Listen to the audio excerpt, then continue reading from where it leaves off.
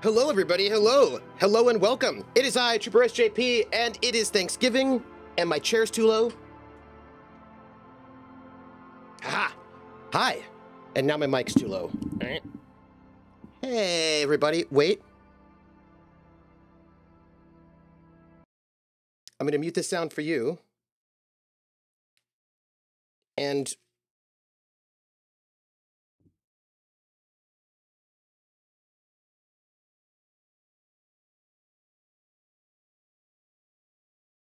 I don't.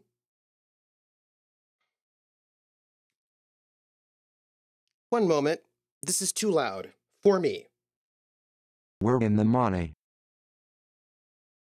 And this master gain is not impacting my sound at all, which I think is weird, but that's fine. Give me a second.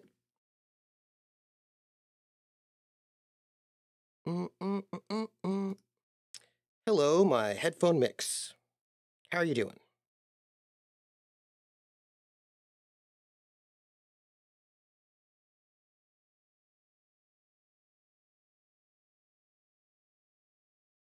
Now it's not making any sounds. Wait. There it goes.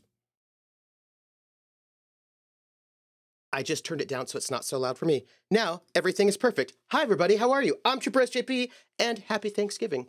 It is Thanksgiving. It is our Mac Gaming Thursday, and I am here to play some Disco Elysium with you all. Hey, Atomica! Atomica! You hope everyone had a good birthday?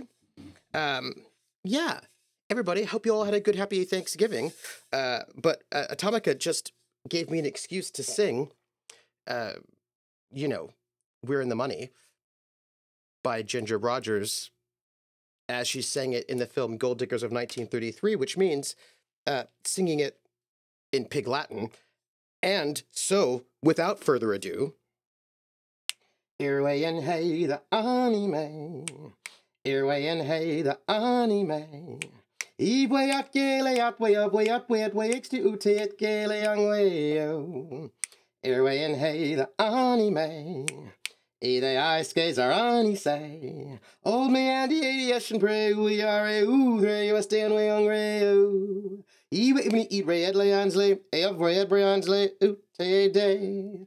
And we see the end, the look up the eye, got in the eye, we're in the money, we're in the money. We've got a lot of what it takes to get along. Oh. Thank you for those bits, Atomica, and thank all of you all who've been hanging out and been here. You know, it's that kind of moment where last Friday we had our stream of last Saturday we had our streamiversary stream, and it's Thanksgiving, and it's gonna be the end of the year. It's just like a great all-around sort of moment of community and reflection. Atomica says, "Ever think anyone was ever at a show, heard that, and went, ah, I was enjoying the adieu." You know, maybe have it, perhaps. Let me see. Do I want to tell you anything? Do I have anything I have to tell you especially? Let me think. So I have a question for you all. I have a question. Without further ado, no more ado. We can't have any more of it. But I do have a question. Is there Critical Role or Candela Obscura tonight? This is what I want to know. This is my question that I have. Come to think of it, this stream, no Sierra, no. Okay, thank you. That's all I wanted to know. Is it, this stream is 90% ado. That is perhaps correct. I feel like that is accurate. Yeah. Hey, how is all your Thanksgiving? By the way, I'm gonna turn the game up. Like, hello, Atomica. I'm turning up the game. We're gonna turn it on, like, right now. Right now, we're just gonna start it right now. But before I do start it right now, which I'm gonna do, they will stream their Red Nose Day special on Tuesday. And then the first episode of Tide and Bone is next Thursday.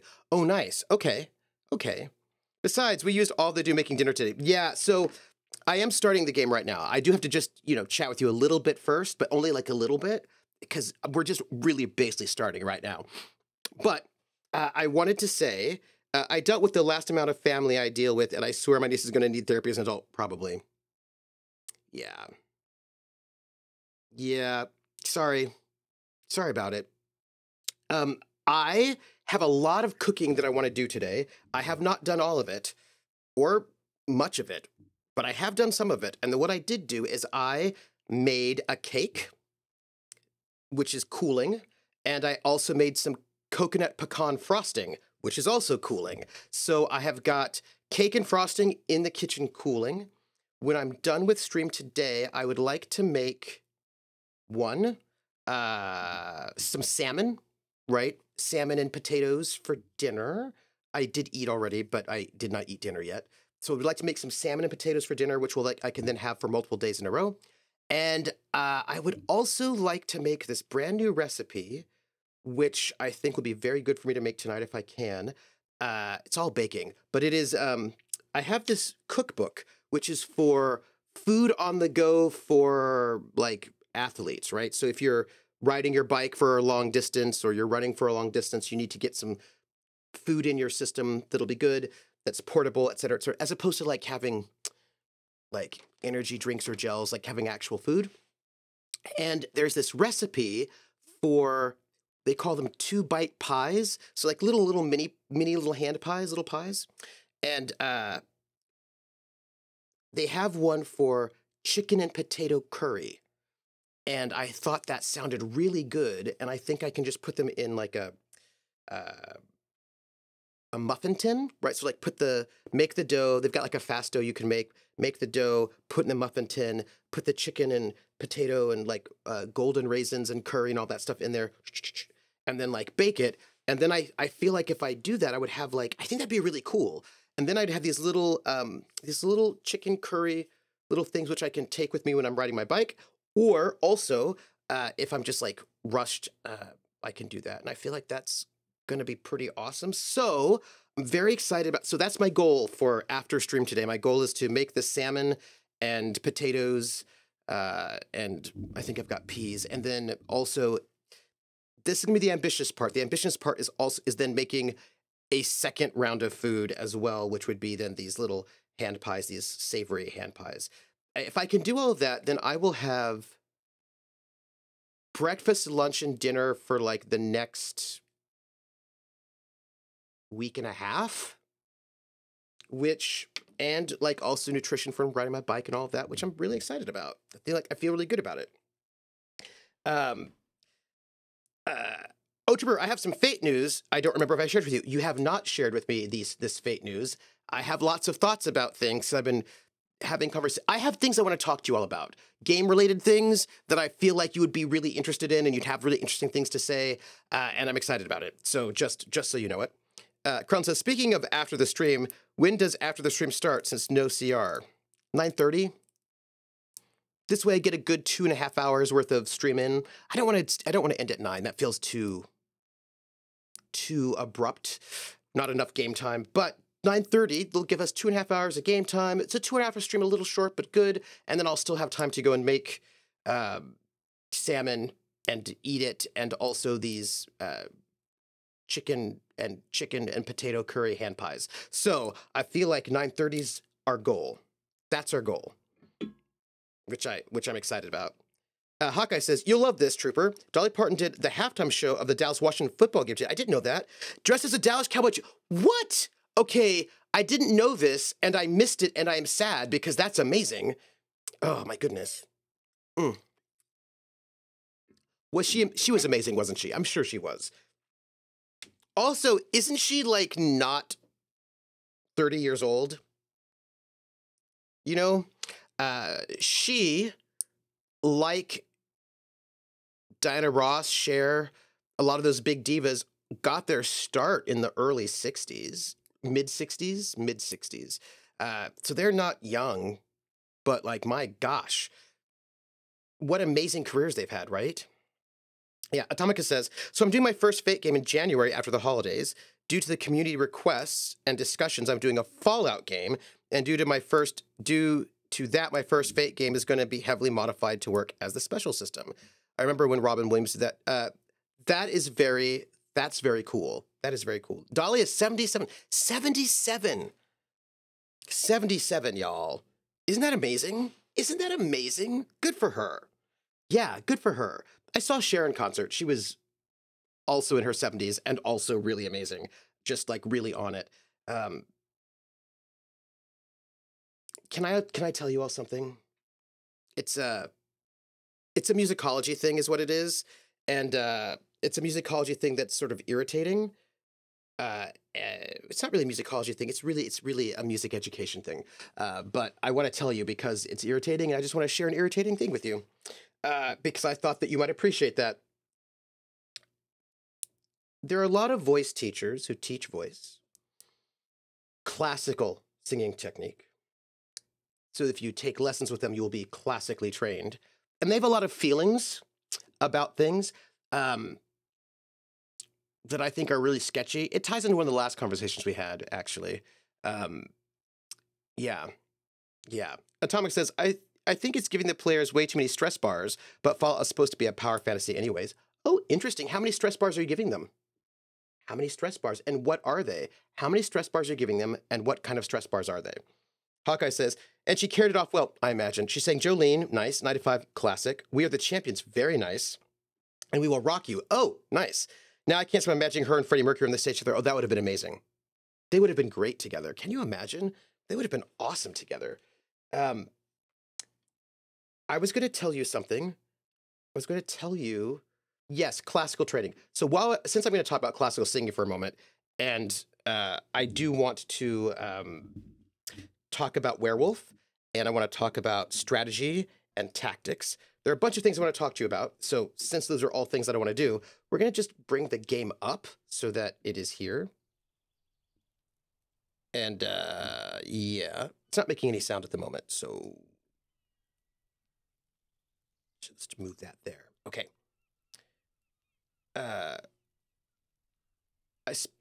Fallout isn't a power.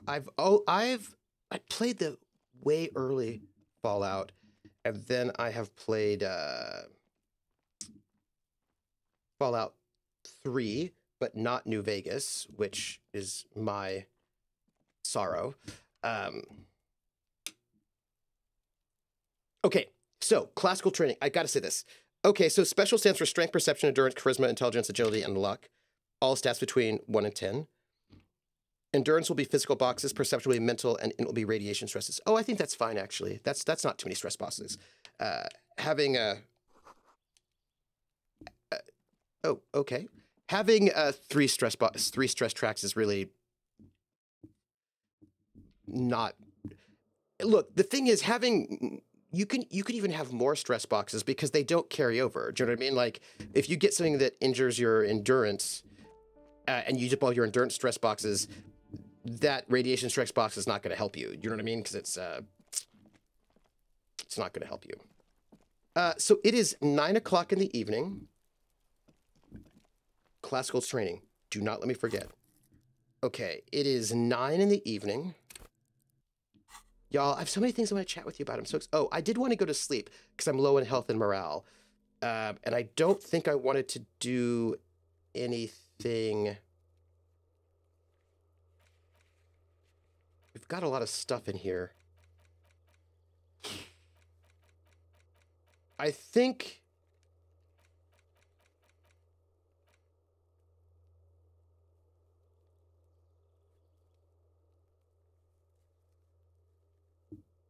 I need a free place to stay. I feel like there's got to be a free place to stay in this game, right? Like, there's got to be. It's fine.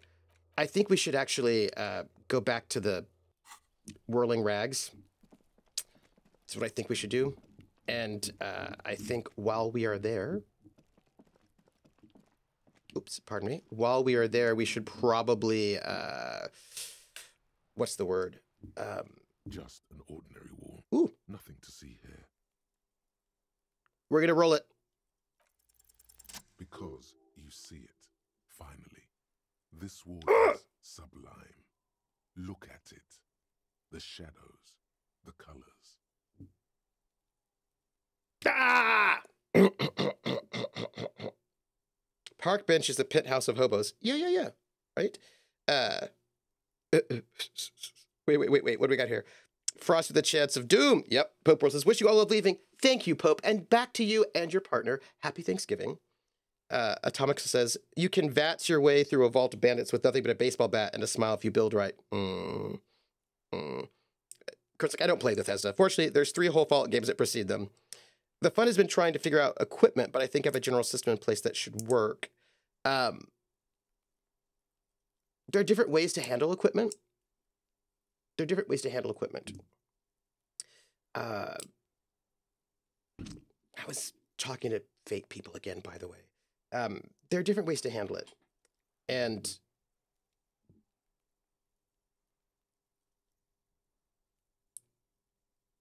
I recommend using armor and weapon ratings is what I recommend using. That's what I recommend. I recommend using armor and weapon ratings for equipment. And I also recommend that they are just what they are, right? Nothing special about them. You'll have to get them, of course. If somebody wants like a big bonus or something, then it should be a stunt. If it's a stunt, you can have like your special weapon as a stunt, which will give you like a, usually a bonus to attack or whatever it would be. There is a rule that I have used before. I used it in Kolos. It didn't come up too much, but I did like it, which was that any weapon has like basically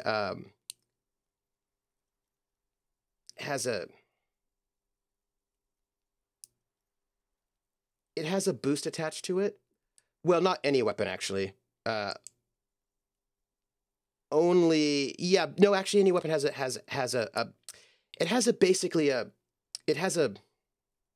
an aspect, right? So it will have an ammo aspect, and it just sits there, not doing anything. But you can, if you like, invoke the ammo aspect for a +2 on your roll as normal, or if the weapon has automatic fire, you can invoke that ammo aspect to hit everybody in your zone, right? Hit everybody in the zone, your weapon's zone.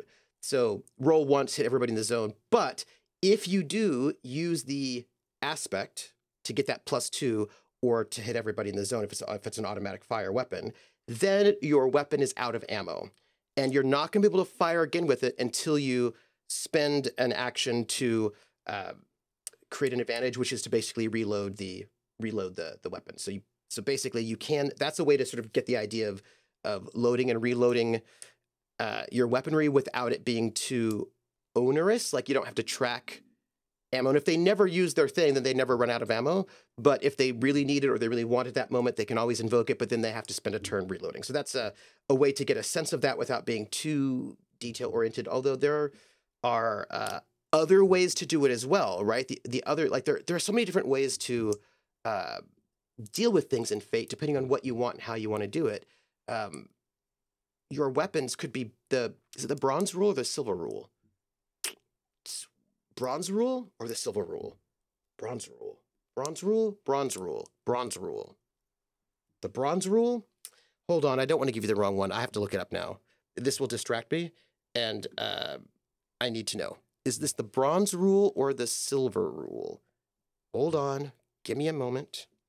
I have to know. Fate bronze rule. I feel like it's the bronze rule. Yeah, it is. I was right. So the bronze rule is that you can treat anything in Fate like a character. Like that's what the bronze rule is. So anything can have skills, stunts, stress tracks, consequences. Anything can be treated as a character. The world can be treated as a character. Scenes can be treated as a character. Equipment can be treated as a character, if you like. Which sometimes I do, sometimes I don't. And when you treat it as a character, you don't have to have all the elements of the character. You can have some, but not others. So, for example, if you wanted to, you could give weapons an ammo stress track that every time somebody uses the weapon, it ticks off one of the stress boxes. And then when you tick off all the stress boxes, your weapon is out of ammo, and then you're going to have to reload. So there are different ways of doing it, actually. It's, and also if you wanted to, if you treated the weapon as a a character, you could use stress boxes for ammo. You could give it aspects, right? Like you could give it an aspect both positive and negative. You could have an aspect like rare ammo, or jams easily, or you could give it aspects like sniper rifle, or whatever, right? Like really good sights, whatever. So you could, if you wanted to, you could if you were wanting to play a very sort of like a very detail-oriented game where damage to weapons, like where weapons can be damaged, you can give it consequence boxes, right? Like, so you've got lots of options. You could treat it as a character. You can just use weapon and armor ratings and not treat it as a character at all. You can use the little ammo rule. You can have them be stunts. You can, there are options for you. Let's see. I'm using weapon and armor ratings. A lot of them are actually in the negative due to having a lot of less than new equipment. Well, if they're in the negative, then why would people use them? Right? So that would be the question. Like, because the weapon and armor rating gives you bonuses it adds to your roll for defense or attack. So why would I use a weapon that if I use it, it makes it harder for me to hit than if I were just using my hands? Why would I use an armor that if I wear this armor, I will take more damage than if I weren't wearing the armor? So I don't see how negative weapon rate or armor ratings would be helpful. You have to explain more. Let's see. Heresy. I can't believe this. A law firm is advertising during the football, promoting a website called I Kid You Not. Sue SantaClaus.com if you've been naughty all year. Why? Why, Hawkeye? Why? And then anything else opening gets is due to its style. So a sniper rifle can hit 3 away, and auto can hit everyone nearby, and then an area attack should hit an area away completely. I see. So that's going to kind of be settled with the VAT system. Basically, fate points do everything they normally do except activate stunts, and VATs are points just for stunts. Okay. And this is my first fate game. I'm probably not going to go too detailed over myself. That's also fair. Fair. Okay, so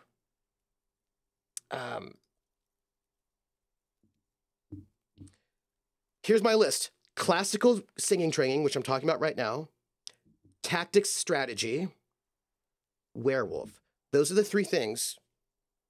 Kolos that I want to talk. 4 things I want to talk about. Right? From what it looks like, the group is an ambulance chaser firm.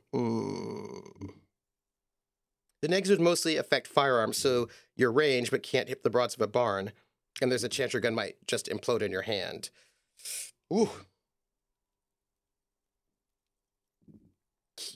Yeah, I just get a baseball bat and kill everybody with a baseball bat. Seems safer. You know what I mean? Like, I'd really ponder it. I'd have to ponder it. Let's see. Let the conceptual joy flow into your pupils and blossom into your thoughts in your brain. Yeah, let's do that. Yes. All the other walls on all the other houses must make a pilgrimage in adoration of this. Classical singing. The uncontested pinnacle of warcraft, color peeled from the very face of God. Oh, more. Oh, Wall Father.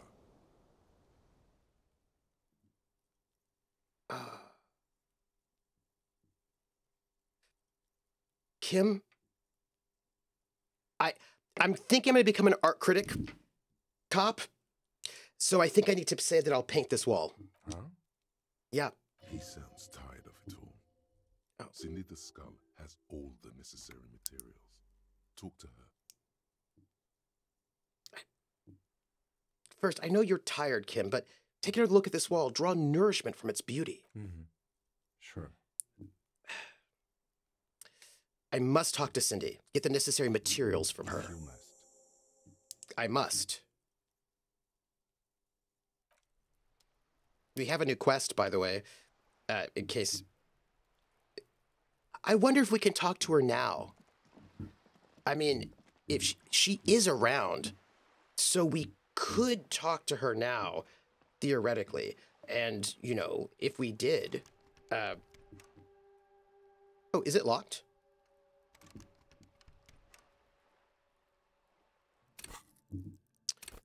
One moment. Let me grab my, nope. Let me grab my, tools. I've got a crowbar. Let me just grab that for a moment and see if we can use, yeah. Oh, hey, look! We got stuff. We got a signal blue naval coat. That seems cool. We got, I am excited about having things, just for the record, because, oh, I'm feeling good. I'm feeling good about my life right now. And we've got recycling. There's that woman. I don't want to talk to her right now. I don't want to talk to her, so just for the record, I don't want to. But we're going to talk to Cindy. So classical training. Yeah. Armor and melee would be less likely to be used in bad condition. Yeah. That's the sort of flavor of Fallout. A lot of people do use melee because guns are, yeah, absolutely, used and unreliable. But if you have an actual good gun, it gives you that much more advantage. Absolutely, that makes sense to me. Makes sense to me. Cindy the Skull says, yeah, but we're going to chat with her and see what we can do. You know, hey, look. Mazov right there. Nice. That's why scavenging is so profitable despite its danger. Just finding a mint condition 10mm pistol could set up a scav for a few meals. I mean, hopefully even more than that. Oh, hey, everybody. We're going to talk to Cindy. I'm really excited about this. So, classical... Again, officers. Have you come to admire my mural? Yes. Right. But I need some paint and your brush, too. What for? For art. It's for art, okay? Well, if it's for art, but what Her kind eyes. of art are we talking about? Her eyes narrow to slits.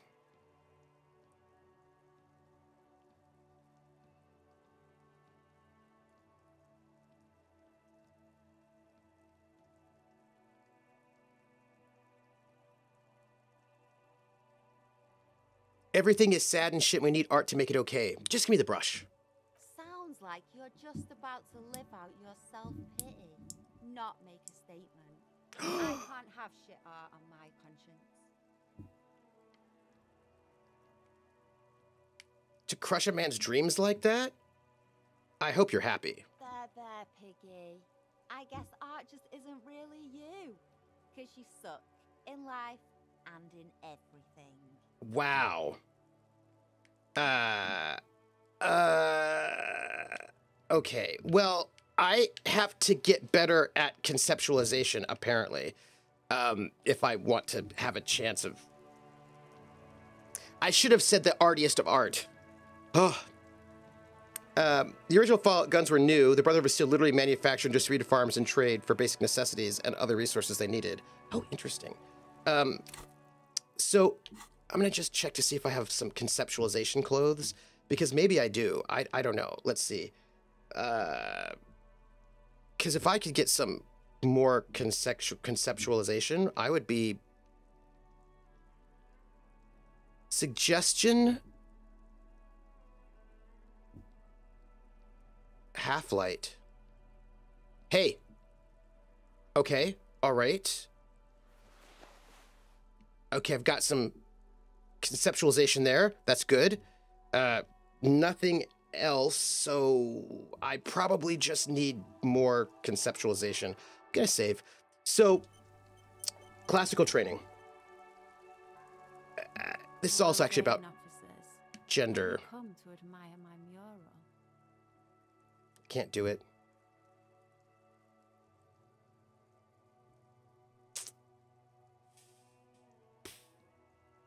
I need an 18, which means I need to roll 12.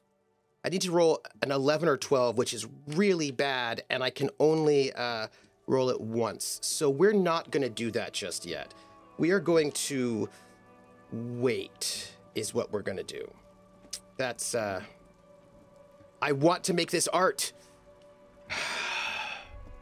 Oh. Ruination has come. The broken arches betray the once grand history of this building. It towered over the harbor until it happened. Form a guess about what happened. Let's do that. A great force from the northeast fired into the city. Heavy artillery shelled the coastline. Fired from the water. A straight shot into Revachol. The tenement acted as a defensive wall against the worst of the shelling until it was destroyed, and they had a direct firing line. I'm going to look at the ruins in the water. Those arches acted as support for something greater than what you see now. Only 3 stories stand where 9 to 12 once did. Restoration has failed. What the shelling took out was never rebuilt. I'm going to take in the ocean. Waves of the Martinez Inlet roll over the fallen remains of the building. The dark waters obscure the better part of the remains. This is very poetic, everybody. What didn't fall into the ocean was used as scrap. What wasn't used as scrap was thrown into the ocean.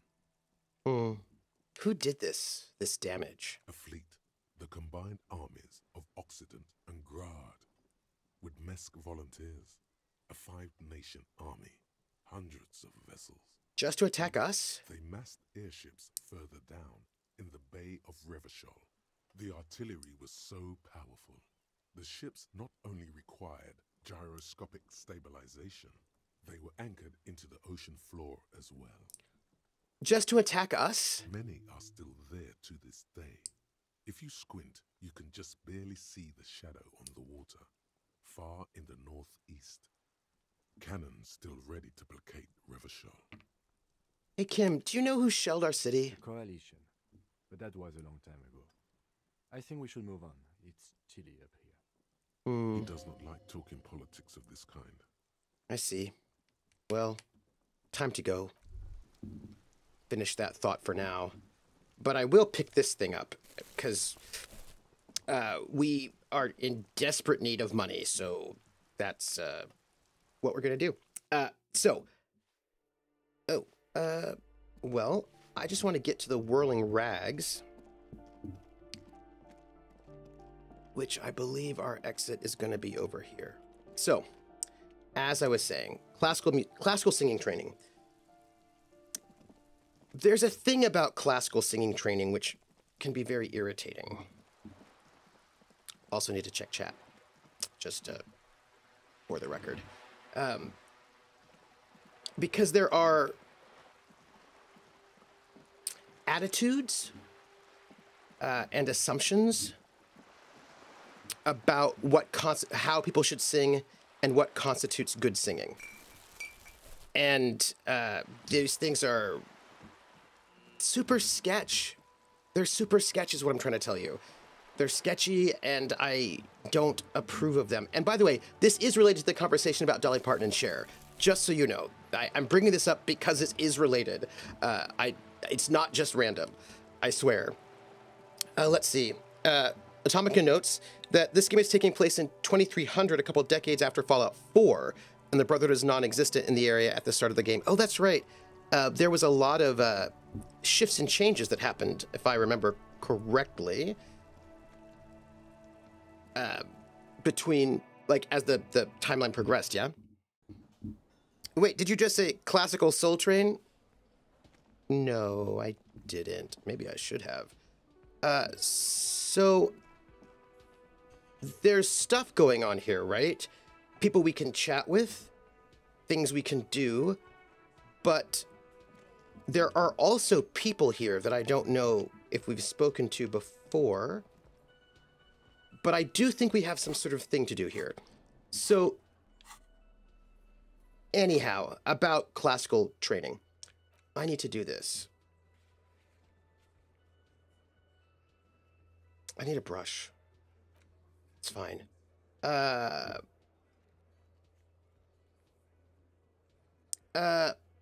did. Oh, I've got to interview this Sunday friend. Dang it. So sorry. All this time, I forgot that we actually have an important mission to do. We've got to go back in that building and interview the Sunday friend. I am so sorry. This is a thing we have to do because he won't be here later. Sorry. Important quest. If we don't do it now, we will never, ever get this done, and we will lose everything forever. Sorry about that. I'm glad that I remembered right about now. I'm glad I checked. Ooh. Oops. Okay. Going back in to interview the Sunday friend. Sorry. Hey, Rebel and Five Brides, how are you? How are you doing? Happy Thanksgiving. Let's see. Don Cornelius has a whole new bag. All right, so we have to find this Sunday friend. And exactly where the Sunday friend is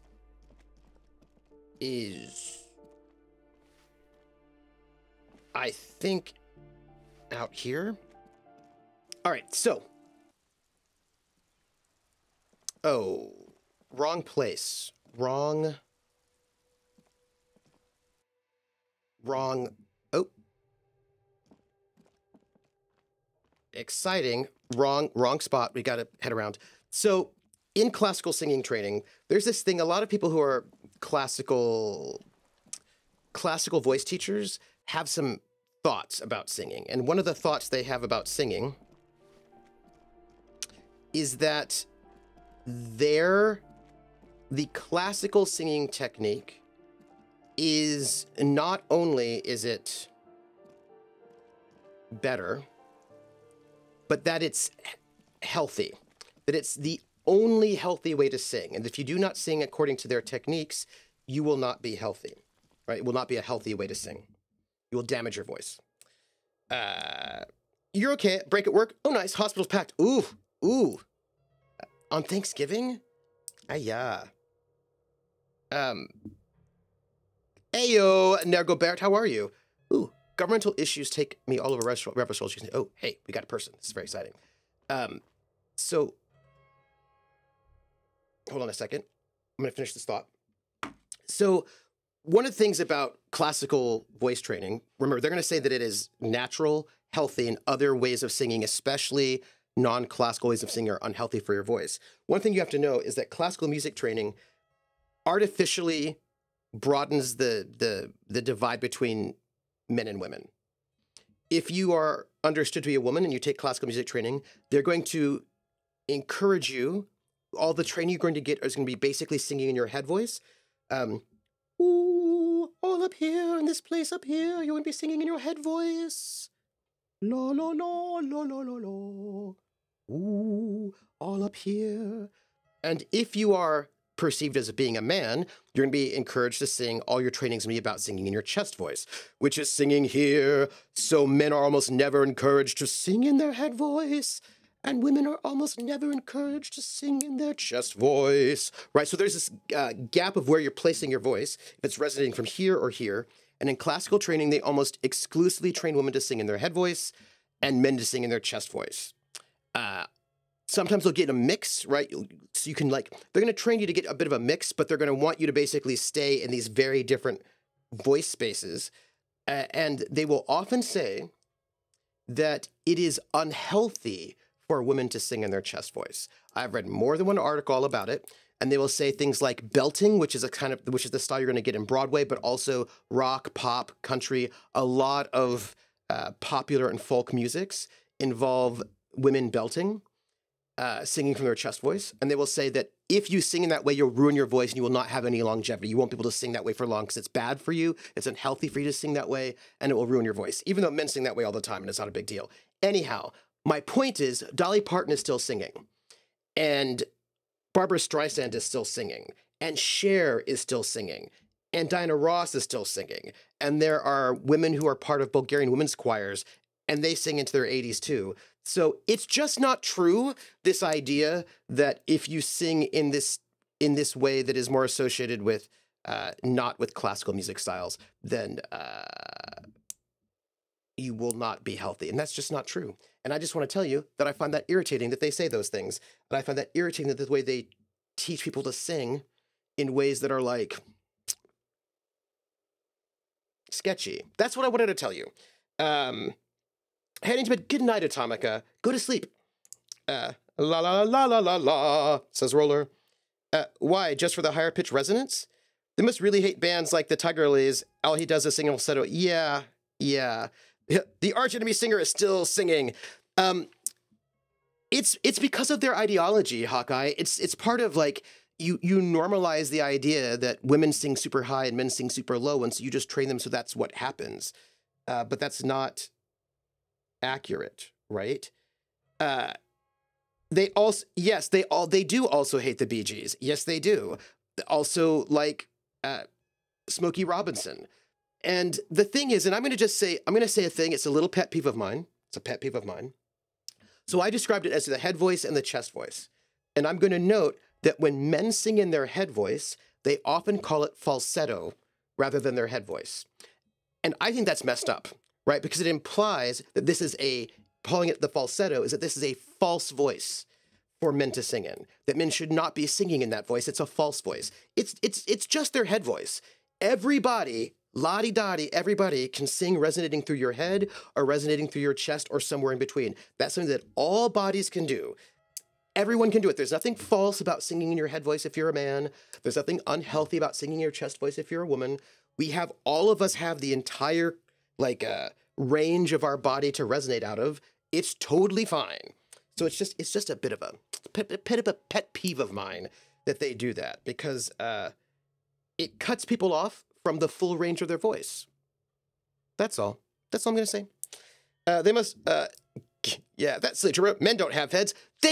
Krellin, I've seen them. Just big heads. They're not big heads, but they're heads. To me, falsetto was always taught because it's just a type of octave shift. Yeah, but it's just your head voice, right? It could, and when women do that, they just call it singing their head voice. That's it, right? You know what I mean? And that's the thing. When women sing their head voice, they don't call it a falsetto. You never hear somebody say, oh, that Julie Andrews, she sings in her falsetto very well. They never call it a falsetto if you're a woman. They just call it your head voice. But if you're a man, then they call it a falsetto. And I just think that's sketchy.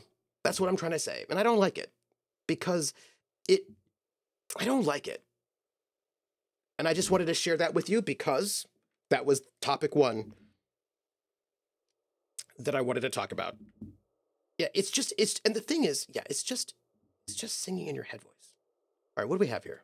I'm going to look at all the stuff before I talk to the guy. Oh, it's a hat. Oh, a Summerin conical hat. Oh, interesting. For ladies, do we need to call their true set of voice? Okay, Hawkeye, that's really good. That's really good. Nergobot says, I mean, the classical space has always been somewhat infested with elitists, yep, but there still are those that are reasonable and open to other styles of singing. Absolutely. Absolutely. The problem is that they are not trained in those other styles of singing, A, and even worse, very often their teachers, a quarterly business magazine. And this I find very frustrating. Their teachers will often discourage them from singing in other styles. An old photo of the same apartment dated 01. Oh, interesting. And I find that very frustrating. Like, I have students of mine who are singers, are taking voice lessons, and they would like to sing in multiple styles, right? They want to sing opera, but they want to sing jazz, they want to sing in multiple styles, and their voice lessons teachers are like, oh no, you really shouldn't sing in other styles. Those other styles are not healthy for you. So if they want, and so if they're very influenceable by their teachers, then they just don't learn other styles. If they're a bit more open to things, what they'll end up having to do is take lessons from a different teacher.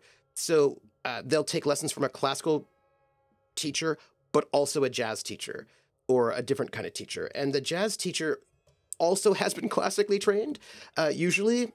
So it's just a way in which sometimes they just tell them not to.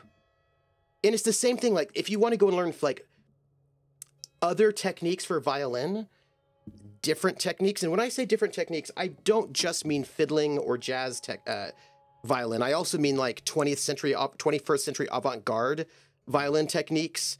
Gosh, you know what? If you wanted to do, by the way, this is not just non-classical stuff. If you wanted to learn early music singing, so like medieval Renaissance singing, or if you wanted to technique, or if you wanted to learn 21st century avant-garde vocal technique, which still falls within the realm of classical music, most of your classical music teachers will not teach you those styles at all. You'd have to go to somebody who specializes in those things, because people who sort of dedicate themselves to classical music, singing technique, pedagogy often only learn that and not other things, whereas other people will learn classical technique, but other things as well. So there's an elitism, and it's not everybody, right? It's not everyone, but there's a persistent trend, and they will often write articles in singing pedagogy journals saying, hey, don't teach people other ways of doing things. Don't let them sing other ways. It'll ruin their voices forever. And they often then teach people, the people who end up really buying what they're selling end up becoming the next generation of voice teachers. So it can be a problem, right? It can be a problem. Yeah. What is the trendsetter voice? If you treat your throat and lungs correctly and safely, you can sing multiple styles. Yes. Always wanted to learn madrigal style. Oh, it's beautiful. Madrigal style is beautiful, beautiful. It's just that to really get it, like you have to tend to go to a specialized singing teacher, sadly. Yeah, it's quite difficult to get a good spread. Everything is highly specialized these days. It's so true. It really is. And the thing is, it doesn't necessarily have to be that way, you know? And I'm really lucky that our main opera voice teacher at my university is really open to different styles. She has studied other styles of singing as well. She may not sing them herself personally, but she knows how to do that. And also, by the way, she has also studied microphone technique. So I feel really good recommending my students take lessons with her because she knows how to do microphone technique for different venues. She knows how to sing in different styles or how to coach people to do so. She's really good. She's really good, and she's not an elitist. She's really wonderful, a very great, great person. Love her. But I will also note this about her. She also, in addition to that, she also will commission brand new opera works, right? So she is not afraid. She is excited about because she does operas, right? Part of what she does is she runs the opera ensemble. And when she decides what opera to do for any given year, buckets of paint on a layer of old newspapers. Interesting. When she decides what kind of opera to do, she will do 21st century operas. She'll do new operas. She'll commission composers to make new operas for the ensemble. An exquisite canopy bed made of metal. And she will also do old operas, like really old operas, so like Renaissance operas.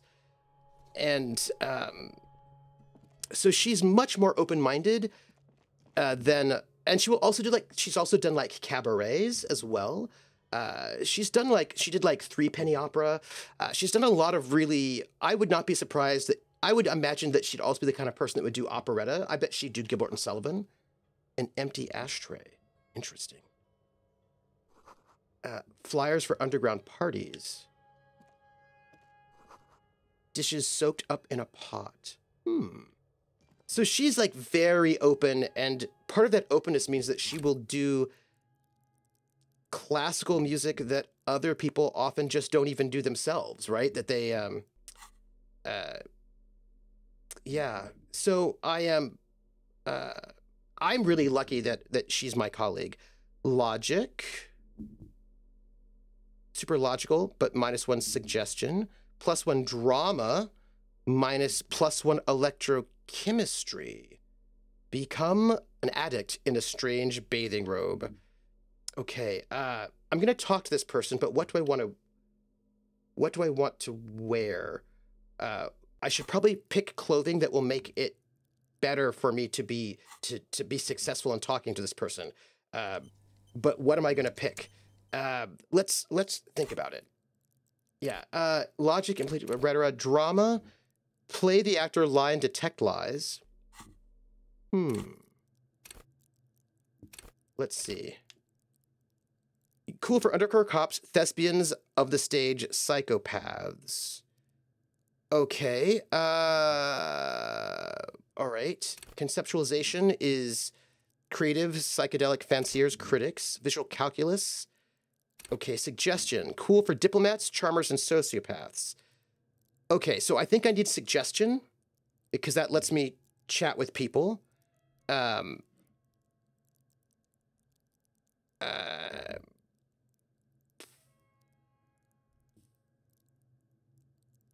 Okay. Okay, so I'm going to up my suggestion. Maybe drama. I mean, I could have more authority, but I don't know about that. Empathy, maybe? Okay, so let's see what I can do to increase my empathy suggestion. Yeah.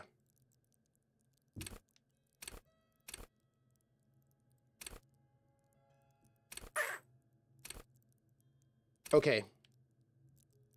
Surprise haters. Half-Life your fight or flight response. Okay, so let's try to get let's try to increase our suggestion, empathy. Let's do that. Suggestion and empathy. Maybe drama. I don't know. Let's see what we have. We've got shoes, which is composure. Savoir-faire. Hold on. What does savoir-faire do for us? Savoir-faire is low, and it does what? Stun them with panache.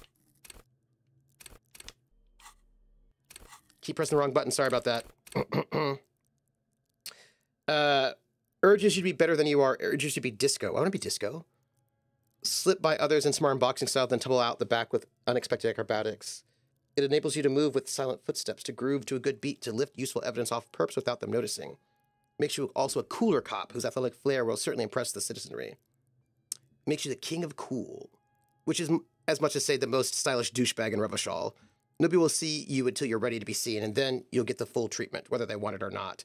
At low levels, however, you'll be a bumbling, feckless cop unable to catch a pair of keys thrown by your partner without losing an eye. Okay, so let's put on some clothes, shall we? We've got these shoes, which is good for composure, not great for savoir-faire. Gloves, good for interfacing.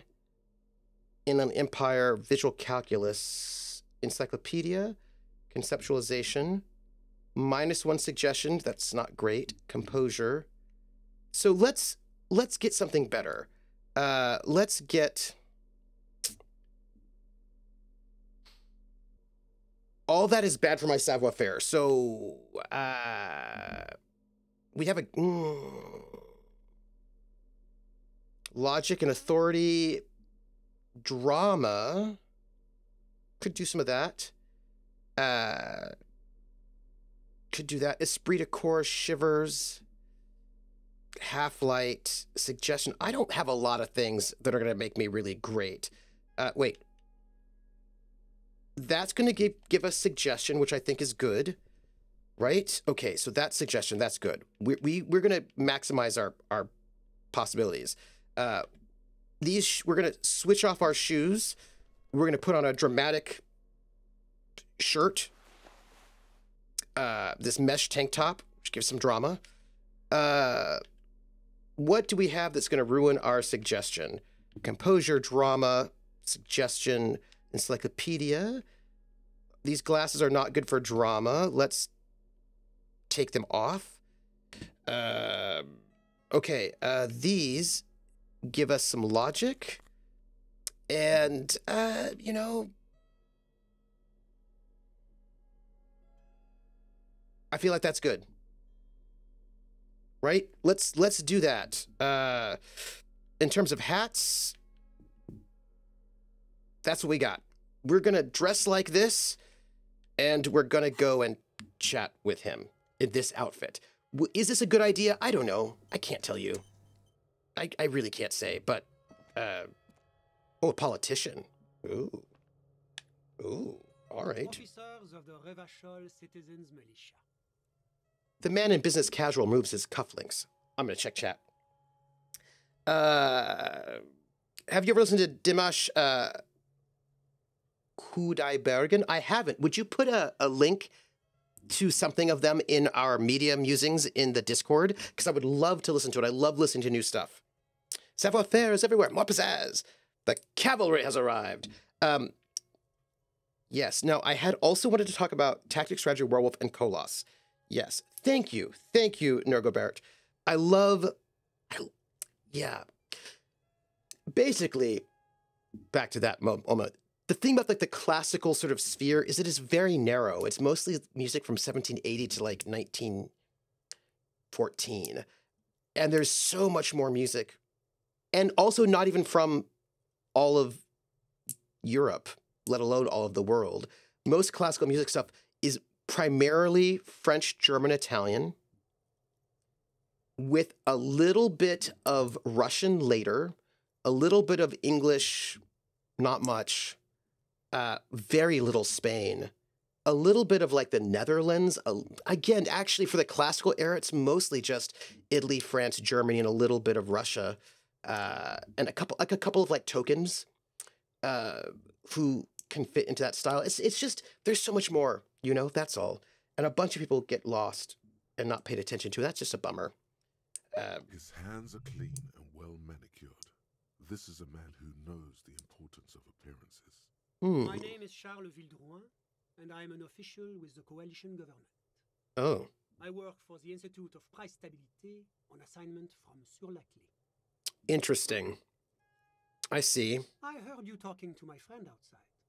Very good. Super. I am here to assist you in any way possible. Ask me about the hanging. All right, I will. I will ask you about the hanging. No, first ask an innocuous personal question to get the interview off on the right foot. Oh, yeah. Okay. Yeah. That's a good idea. Absolutely. Sure, suggestion. Let's do that. Before I go, Canopy, before we go to that, tell me where you got this beautiful silk robe from, the hat. Okay, let's go with the silk robe, because I like a good silk robe. Before we get to that, tell me where you got this beautiful silk robe from. Oh, we got it from an atelier in the East Delta Commerce Center. Oui. Hey, Roller. I think it's a little culturally insensitive, but the material is great. Sadly, the shop is now out of business. Good for you. That's really all I can tell you about it. He forms a little rooftop with his fingers. Cold air sweeps in from the balcony. The lieutenant takes out his notebook and nods to you to proceed.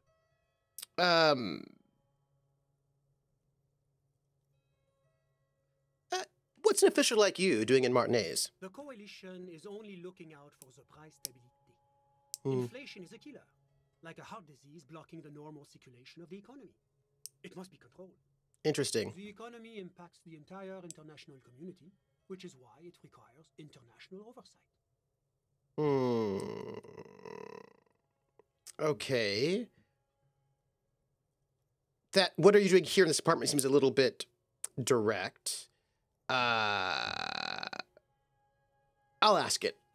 Well, I'm renovating it. It is an interesting project. The building used to be a 12-story skyscraper before the cannons took the top 4 stories off. This, of course, happened when the coalition forces landed here. Yeah. You could say I'm undoing some of the material damage the international community caused when we arrived here. I see. So, what is the price stabilité? It is the most important thing. Well, that doesn't tell me anything. It's the central goal of any sound monetary policy. Maintaining the price stability is essential to maintaining high levels of economic activity, which is essential for maintaining high levels of employment, which is essential for maintaining the social stability. Basically, it makes sure the price of bread doesn't change. Right. Précisément. Too much inflation, bread becomes too expensive. Too much deflation, it becomes too cheap for bakers to produce. That's why the Institute of Price Stabilité works to keep inflation just below 2%. 2% of what, though? Not too far below, no. 2 below is also bad. Below, but close to 2%.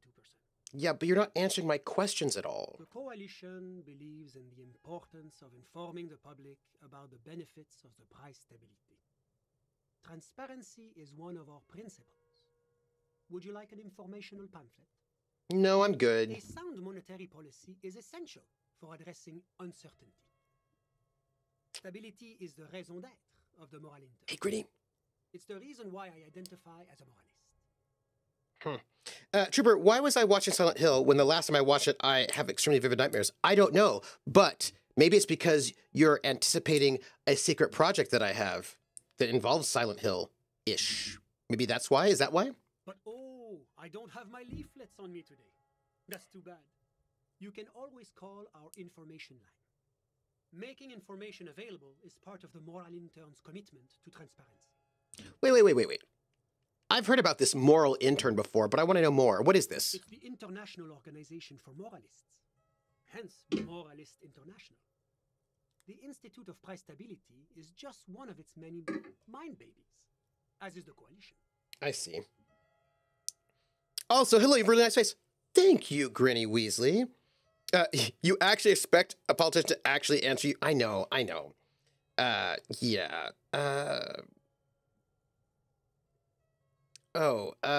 So what I'm hearing is that we're moral intern bitches? Doing one's job doesn't automatically make one anyone's bitch.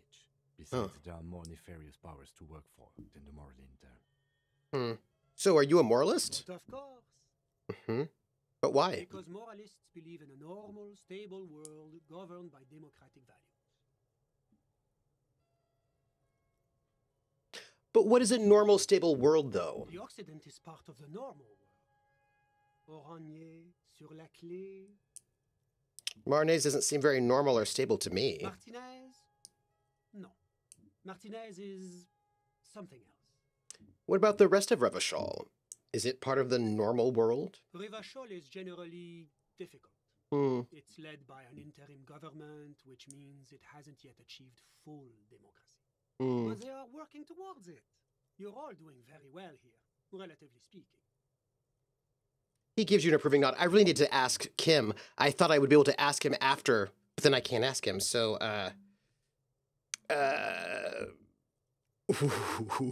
yeah, I'm going to go and say something probably outrageous right now. I don't think I'm a moralist. Moralism sounds boring. Nope. Moralism is the ideology of foreign occupiers. That's probably what I'm going to say. Democracy is meaningless sham as long as the working class is under the boot heel of capital. That sounds good, too, because I'm going for a communist run. It's like every time I'm talking to people, I'm choosing option D, none of the above. Is that moralism? I'm going to say democracy is a meaningless sham as long as the working class is under the boot heel of capital. Of course, the detective's personal views do not represent the views of the RCM. Ah, my friend.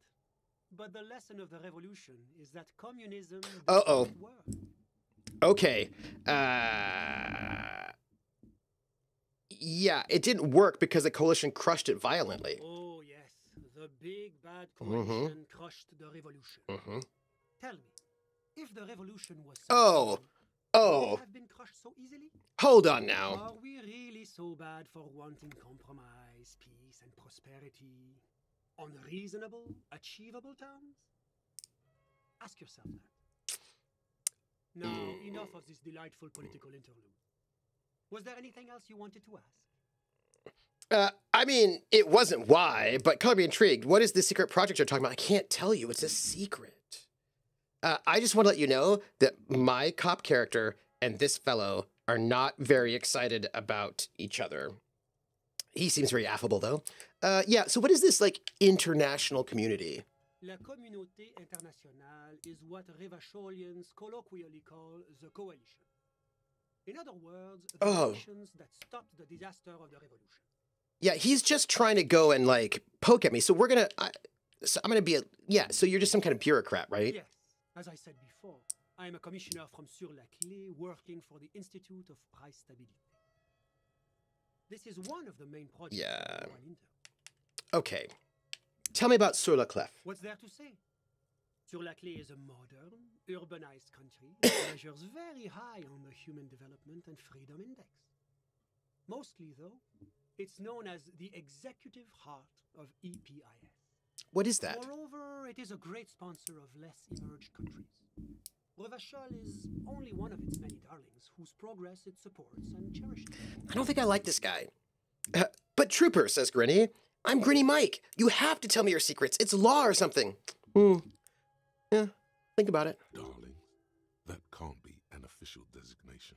Yeah, so what makes Revachol Sur la Clé's darling? Because a great percentage of Revachol's culture hails from Sur la Clé. Its language, its people, its cuisine even. Or at least in the downtown La Delta area. Uh-huh, I see. And tell me about Orange. Oranje is an exemplary nation who, as a core member of EPIS, contributes 28% of our annual budget. Next to Sur la Clé, Oranje is probably the most prominent member of the international community. Yeah, okay. Right, sure. But outside of EPIS, what is Oranje? Oranje's economy is one of the most advanced in the world. It has successfully transitioned from heavy industry to advanced services and generally acts as an engine for sustainable change in the international community. Grinny says, "You're what's wrong with the world," but not really. I just hate secrets. It's a project that I want to work on. I just need a little bit of extra free time so I can work on it. And I think it'll be something that will not take me too long to work on. Like I've got some bigger projects like Kolos, like the Kolos book. But this is a smaller project that I want to work on, but just you know. But that didn't tell you anything about Oranje. Yeah, can you just like talk like a normal person? About what? About Oranje, just tell me what it's like there. Oh, it's very urban and very well ordered. Their streets are clean, their horse cars run on time, the people are polite and efficient. Like I said, they are an example for less emerged nations. Yeah, you know what? Let's talk about something else. Whatever you wish. Yeah, okay. So you actually witnessed the lynching? I'm sorry to say I did, officer. Oh, okay. Now we're getting somewhere. Okay, you went. I'll leave you alone for now. No, you'll find out. So one of the things I want you all to talk about in chat is we were having this whole conversation over in my Discord about, Krellin brought it up, about werewolf. Well, about advancement, XP, experience points advancement in the new World of Darkness games.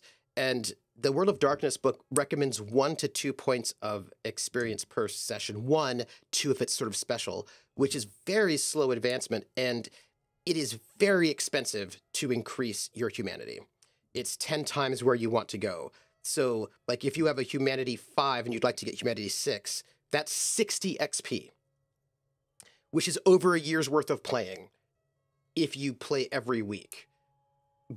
And not spending any of that XP on anything else, but saving up for it in order to go and raise your humanity from 5 to 6. If your humanity is pretty low, it's cheaper, but they also then say you should probably be spending a year of in-game time not dealing with vampires, turned away from vampire society, which, by the way, your fellow players are all vampires, and like doing selfless things for no personal gain, basically removed from the game for a year before you could then even maybe increase your humanity 1. So even though the book says you should not just revel in being a monster, you should try to increase your humanity because that's what it's all about, they also make it very, very impossible, rules as written, to increase your humanity. GMs can just sort of give it to you anyway, but I mean, by the book, that's a bit of a contradiction, and it's just, wow, it's harsh. And Krellin was looking into Werewolf and was noting that Werewolf recommends 2 to 4 XP per session, and as does Hunter, and Hunter even has a spot for like high cinematics for 6 to 8 XP per session, which is like a massively huge gap. Now, V5 did come out first, but like the difference is big. It's a big difference. And I'm like, what is that about? Hey, Colonel RPG, how are you? I'm doing very well. Kron says, it feels to me like the V5 book needs a heavy revision, particularly in the experience field. Yeah, I feel like there are a bunch of things they could do to revise the core book to make it better. There are a couple of things that I would do if I were going to revise it. But one of the things I would do absolutely would be to sing the name game. Come on, everybody. I said, now let's play a game. I bet you I can make a rhyme out of anybody's name. The first letter of the name. I treat it like it wasn't there. And then a B or an F. Or an M will appear. And then I say, bo at a B. Then I say the name. Then banana, fanner, and foam. Then I say the name again with an F, very plain. Then a fee, fi, and a mo. Then I say the name again with an M this time, and there isn't any name that I can't rhyme. The fiercest calm. The fiercest calm, the fiercest calm, the fiercest calm, banana, fan, and fo, the fiercest calm, fee, fi, mo, mo, fiercest calm. The fiercest calm. The name game. Thank you for gifting that sub to the Fiercest Calm Colonel RPG. Thank you, thank you. I appreciate it. Grinny says, that's a wee bit ridiculous if you ask me. I'd 100% revel in my inhumanity. It's going to take a year for me to get anywhere worthwhile. Yeah. I mean, if you want us to try to... I just feel like the game says they want you to try to regain humanity, but then they make it very difficult to do so. So then why would you? And they also... Yeah, that's just what I'm saying. And yeah, that's it. Krellin says, note, I'm currently running around feeding cats, so I might have to ask where we're talking about a few times. Absolutely. The fiercest hog. Yeah, so I think I'm so sad I did not get a chance to ask him if he was a moralist. I'm so sad about that. I'll say, start from the beginning, if you don't mind. Officer, it's very difficult to describe what I saw that night. It was so surreal to me, like in a play. Go on. He holds out his hands and blossoms his fingers, like a drama teacher setting the scene. Hey, having some drama's pretty good. What do you mean, like in a play? It was just so strange. I could barely comprehend what was happening. Go on. I was on the balcony when it happened, getting some fresh air. Mm. I remember that first they came in, carrying what looked like a body. And then I saw all the surrounding windows go dead, one by one. Oh, that's interesting. Artie, how are you? Things are going well. I hope you're having a lovely Thanksgiving. So, I feel like I'm going to agree with Krellin. I think that V5's core book needs a revision. I think it needs a revised edition. And there are some things that I feel like would be really good for them to do that would involve They carried some stuff over from earlier editions that clashes with some of the new concepts they have. Like they had some of these new concepts for how the game is supposed to go. And I think that the new concepts are quite good, but they have some things that are holdovers from old editions that sort of undermine the new concepts that they have. And I think they should really ditch some of the old stuff and really embrace some of the new stuff that they were doing to really sort of create something that's very interesting and new. Really just like go for it. And really think about how the mechanics they've built play into the narratives they want to play, because sometimes there's a clash. There's some ludo-narrative dissonance, is what I'm going to say. Colonel says, actually, Trooper, there is no cost raising humanity. The time tends costing blood potency. Humanity can't be raised by experience as far as I can see. I think it mentioned that they recommended charging for it. I think there was a mention about charging for it, I think, because blood potency would be super cheap to raise. Yeah, because I remember reading in there somewhere about it costing 10 times. Somewhere in there.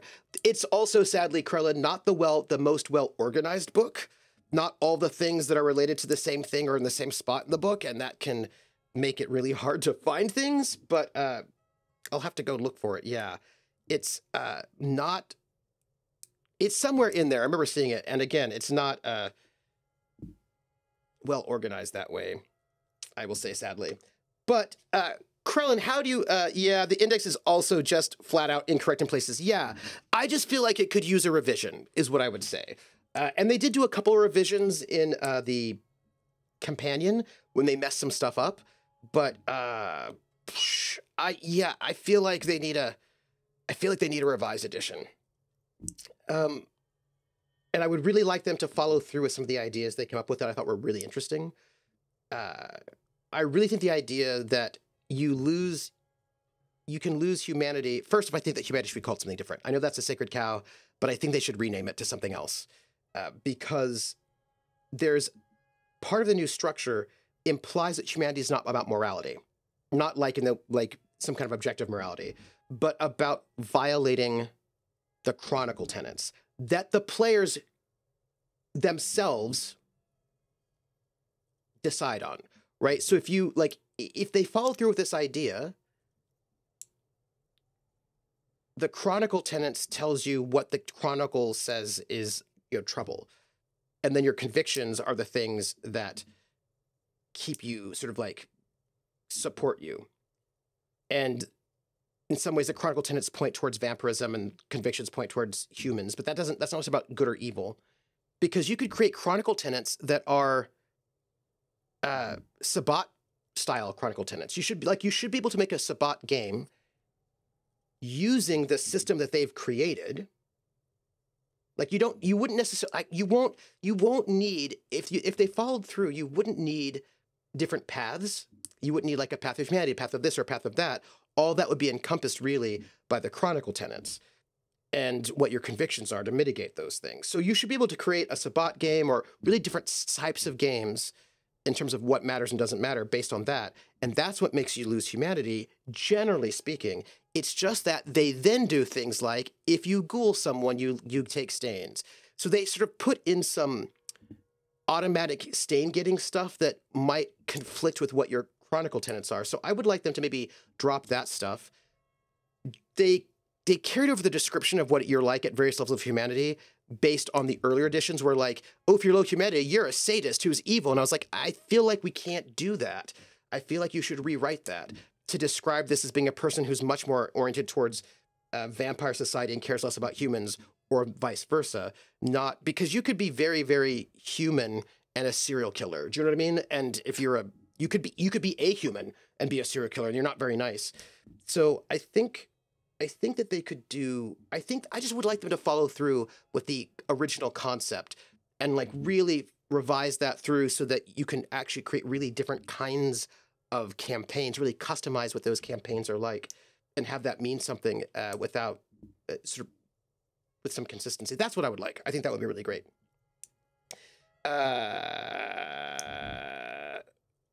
Wait. I was trying to delete that. Ignore it. Okay, I've ignored it. Found the section you were talking about though. That's an angry maple leaf. Maple leaf. Artie. Love it. Greeny says, yeah, y'all make me want to read my Emerald Templar's rulebook now. It's almost my bedtime. Ooh, nice. Increasing humanity should be a major personal story arc involving at least the gaining of new touchstones and the deliberate turning away from kindred society and power. And also, some extraordinarily inhumane in-game actions might allow a player to buy humanity with experience points at a cost of 10 times the new humanity rating. Yeah. Some of your favorite serial killers are human. So it's turning away from vampire society in a major way or a bunch of experience after doing something big and nice. Yeah. It's a lot. Just don't, yeah. It is a Felicia Day emote from one of her mods was named Tyrannogal. I should not be seen. Name game. Oh, thank you for that. Thank you for parsing the subtleties of those two things, Grellin. But both ways, it's just really harsh. Do you know what I mean? It's really, really harsh. But that said, the name game. Come on, everybody.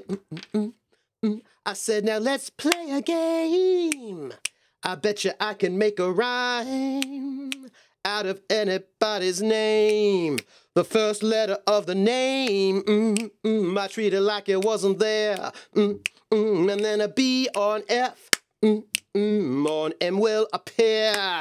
And then I say boo at a B, then I say the name, then banana, fanner, and foe. Then I say the name again with an F very plain, then a fee, fi, and a mo. Then I say the name again with an M this time, and there isn't any name that I can't rhyme. Crit twitch, bo bit twitch, banana, fanner, fo, fit twitch, fee, fi, mo, mit twitch. Crit twitch, the name game. Yeah, chasing cats, yeah. But there's a big caveat on the buying with experience part that basically says this isn't a core rule. This is a suggested option. Storytellers should feel free not to allow players with their expert humanity. Yeah. So it's just very, very punishing, I find. And I just don't think that's going to give them what they want. Do you know what I mean? Thank you for that resub, Crit Twitch. Sounds like the victim was unconscious, or at least incapacitated. Interesting. How many of them were there? I couldn't tell you exactly. Less than 10. Maybe 8? The lieutenant sends you a sharp look at the mention of that number. Were any of them huge, like 200 kilograms huge? That's a giant you're describing. No, they were all quite human, as far as I could tell.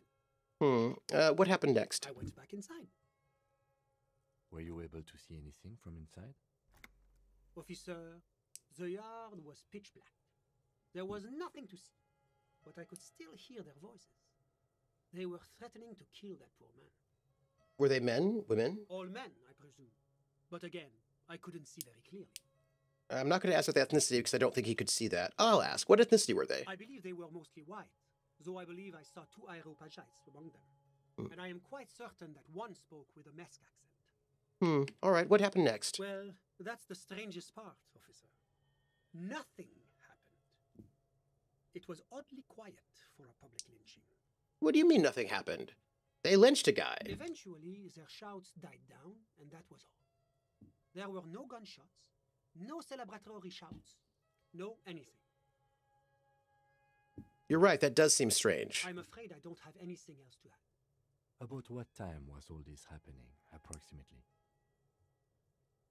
Grinny, I did not say a bad word in my name game. That is why when I sing the name game for Crit Twitch, I'm very careful to say Crit Twitch with a little gap between the two T's. So it is Bit Twitch and Fit Twitch and Mit Twitch. I very careful not to run those two T's together so it doesn't sound like I said a bad name. Bit Twitch. All I can say is that it was late. You didn't check your watch? My watch? Yes, now I remember. It was 30 minutes past midnight, give or take. So let me get this straight. You didn't actually witness the hanging itself, did you? No, I didn't see the corpse until the following day. Those are all my questions. Thanks for your time. Anything I can do to assist the RCM? Yeah, can you tell me about your friend? Ah, my friend. My friend is a good young man. His family immigrated here from Kedra, and life has not been easy for him. But he understands the importance of education. He has taken his future into his own hands, and that's all that matters. What's Kedra? Kedra is a candidate member of APIS. But between you and me, their potential membership is a more contentious issue. What do you mean? That it's never going to happen. They entered negotiations in 21, and it's been pending ever since. Okay, oh, but that doesn't tell me anything about Kedra itself. Is it warm there, cold, something in between? Well, it's also known for its mandarin trees and dust storms from Supramundi. This person never tells me what I want to Kedra know. is an emerging market, but it still has a long way to go. Maybe that's why my friend's menage decided to emigrate. How did you two even become friends? How did any of us become friends? Bad things happening on the insolent Isola? Oil platforms ablaze in the night? Civil wars lasting for years? Finally, the international community is forced to step in. This guy is not telling me anything. You're describing how the coalition occupied Revachol. One of the wonders of democracy is that everyone is allowed to have his own opinion. And not just allowed, encouraged even. Have you ever tried debate? What do you mean? Debating. You should consider joining a debating society for adults. I hear they're oodles of fun. I used to have a flyer for one, but now that I start thinking of it, it was for an improv class anyway. It's this funny theater thing, you know? Very creative. Helps relieve stress. A chill runs down your spine as you envision a half-dozen people in professional attire standing around a chair, awkwardly pretending to be waiting for a motor bus. It's neither funny nor creative. Gritty! Be right back. All right, but you still have not told me who he is. Sorry, who? Your friend, the smoker on the balcony. We were just talking about him. But I told you, officer. He's a bright young man here to pursue his education. Education is the foundation of our future, especially the arts. It is the cornerstone of our civilization. Okay, yeah, but fine. But what's his real name? Officer, you have to understand. I can't give you his personal information. I'm sure you have your own methods and databases, right? Please don't put me in this situation. Okay, so all you can tell me about him is that he's here to study the arts. He's deeply enmeshed in the study of the fine arts, yes. Which arts? He's a truly free spirit. He likes all the arts. Perhaps graphic design, printmaking, who knows? The world is open wide for a talented youth like him. This guy, run around. What are you doing in his apartment by yourself? I'm just enjoying the view. Great. What view? It's dark outside. Listen. What? I'm not hearing anything. The Insulindian Bay. What about it? This place used to be a luxury accommodation before the revolution. Apartments, of course, were much bigger then. A few walls have been added here and there, leaving some of the tenants without a private bathroom or a kitchen. Because they're poor? Because you bombed this But place? the million real view stays. You can't take that away. He knocks on the balcony door, his face mirrored in the darkened glass. I was asking about your friend. My friend comes and goes. Where's my fake cigarette? I'm sure you'll see him around. He's a busy bee. Here it is. I'm playing my cop guy. I need my fake cigarette. Okay. A busy bee? What an odd choice of words. Well, I had something else in mind. I'm all ears, officer. Thanks, that's all I need. A moment, officer. Yes? Do you have everything you need from me? I'm afraid we won't have the chance to speak again once you leave. Hold on. Why can't we talk later? It's against diplomatic best practices for an official in my position to be discussing murders with local militiamen. And I'm pressed for time. After you leave, I should be leaving as well. That's not the real reason he's so apprehensive. Men in his position shouldn't be seen loitering around in underprivileged young men's apartments in the middle of the night. Yeah, thanks for the heads up, but my work here is done. Of course. I'm glad I could help. This guy rubs me the wrong way. I'm gonna talk to Kim for a moment. Yes? No, we're good. Leaving. I've checked everything here.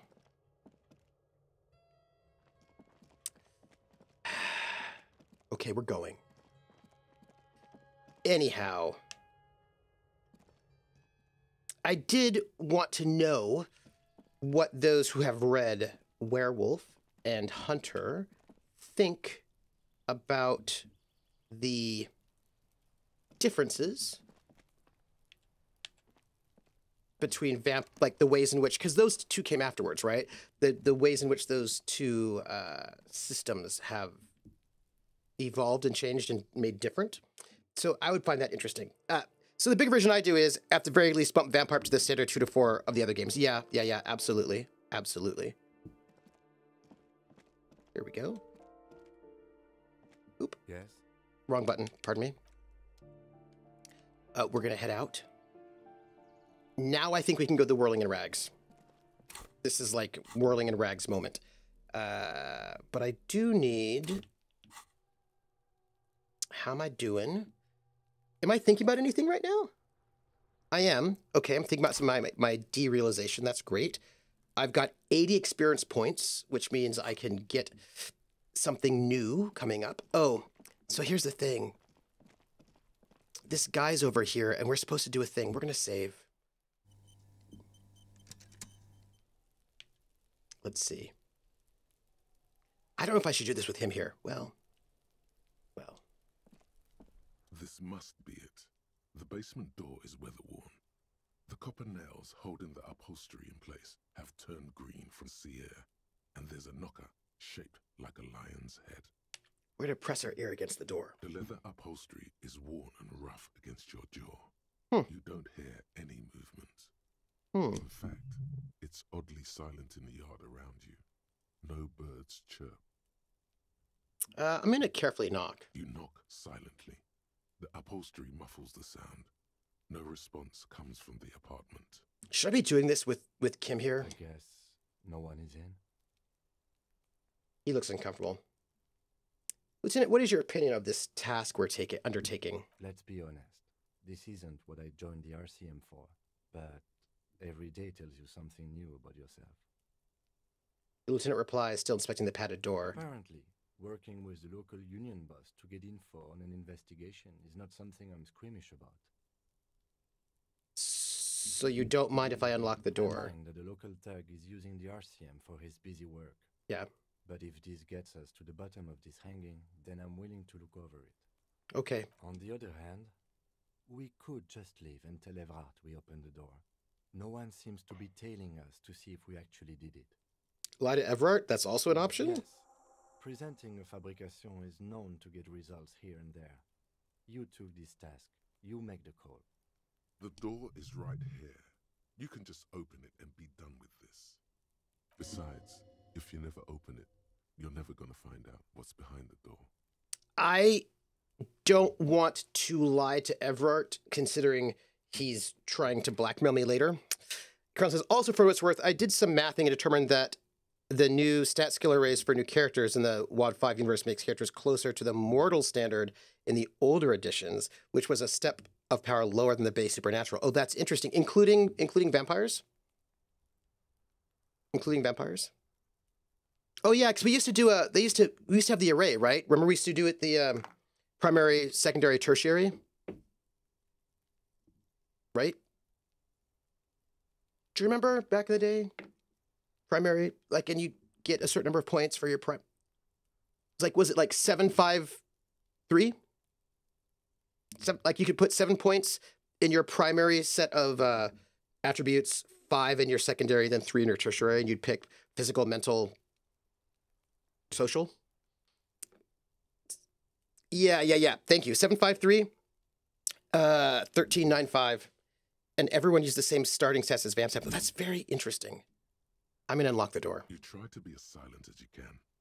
It takes a bit of rattling of the handle to loosen the bolt. Finally, the door unlocks with a small clack. Thoughts race through your head. Well, buddy, you opened it. No need to go inside. It would be rude. Only curiosity could account for stepping over that threshold. Maybe there's treasure in there. A white alligator. A fountain of quicksilver. There might be important information in the apartment. I mean, there might. Okay, everybody. Cheats to the limit. We have a bit of a conundrum here. And that conundrum is, do we go in? I have a feeling that going in is a test.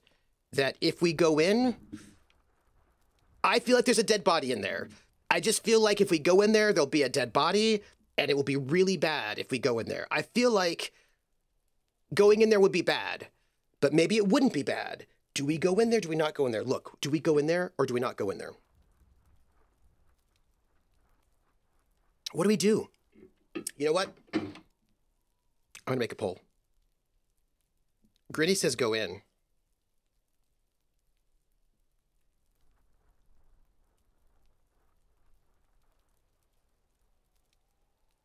I'm going to make a poll. I think I didn't do it right. Hold on. Oop. Let's make a poll. We're going to make a poll because I can't... new poll. Go in the apartment. Yay or nay. Do it. There may be evidence. Do it. For the case. Don't. It's a trap. Okay. Polls up, everybody. I'm doing a poll because I just need to. We're gonna. Oh. Okay. Colonel's like, always earn the side of going in there. Colonel's like, don't do it. I was like, of course you go in. You're not cool enough to take that stress. I can, did I just save? I feel like I might have saved. Oof.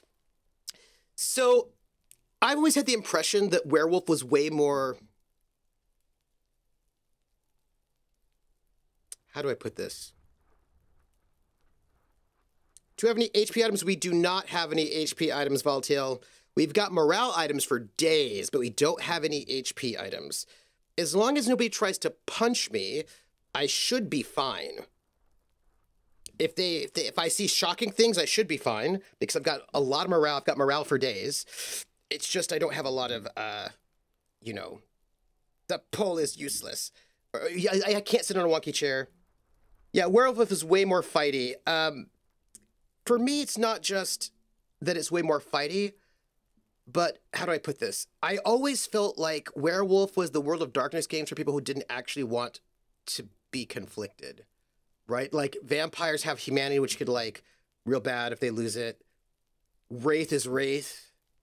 Like a lot of them have like, oh man, banality. A lot of the different ones have these things they got to deal with. But Werewolf was always like, oh yeah, my drawback is I just get even better at fighting. And I was like, okay, I guess. And the thing is that in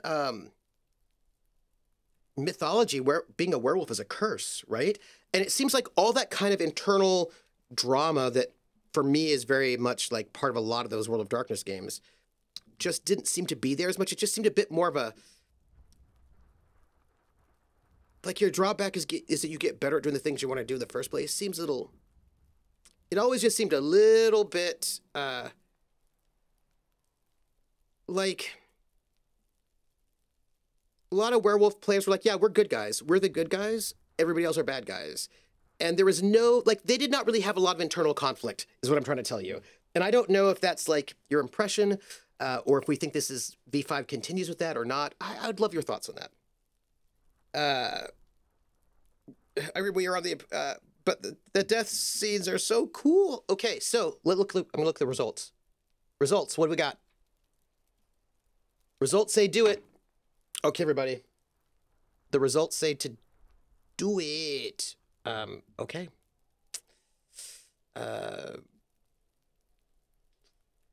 Okay, we're gonna do it. Gonna go in there. Well, the drama of Werewolf was this. You are good at fighting. You are only good at fighting. There are a lot of aspects of life that is not fighting. So that's why they got rid of Changeling. I suppose, but most of the werewolf players and games I know were a little bit more D&D murder hobo and really did not have any problem solving all their problems with fighting. And I was like, oh, well, all right. What do we have here? A row of mugs sits on the shelf. Each one depicts a human figure. A dark-skinned woman grinning amidst mysterious symbols. A broad-shouldered man shoveling potatoes, and others. I'm gonna tap on those mugs. A little ring. Though cheerful, the images on the ceramic make you vaguely uncomfortable. Who is this person? Okay. The images betray a lack of interest in human beings. They are merely unflattering caricatures. What do I mean uncomfortable? The owner of these mugs doesn't like people of other ethnicities very much.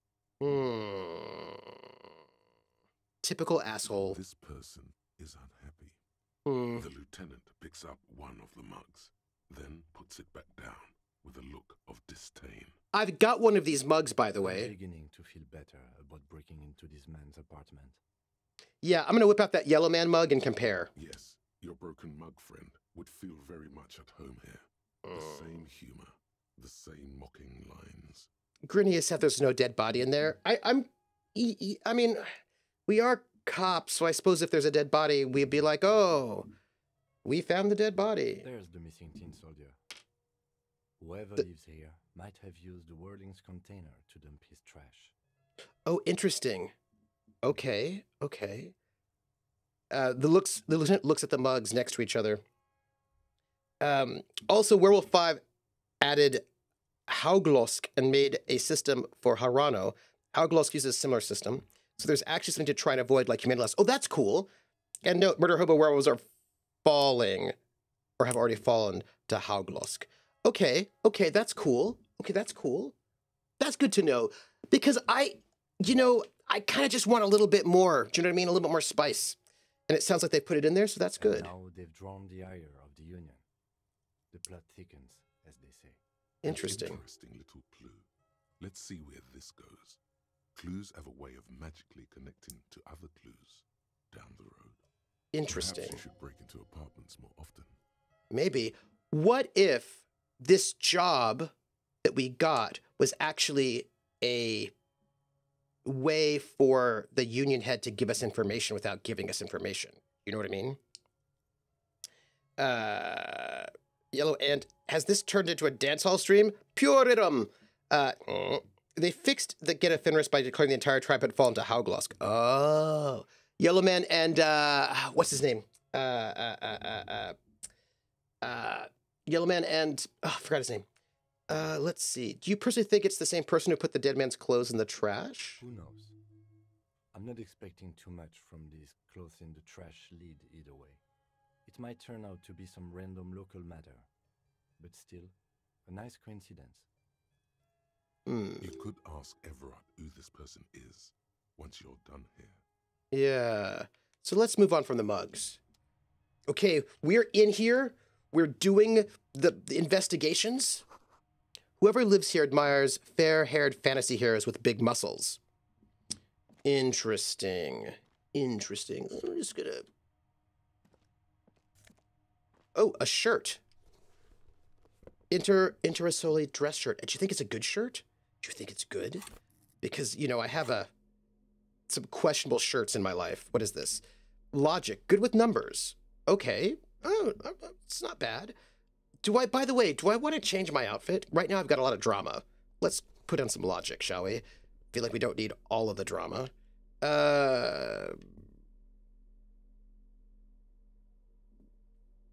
Esprit de corps, electrochemistry, reaction speed, conceptualization, not bad.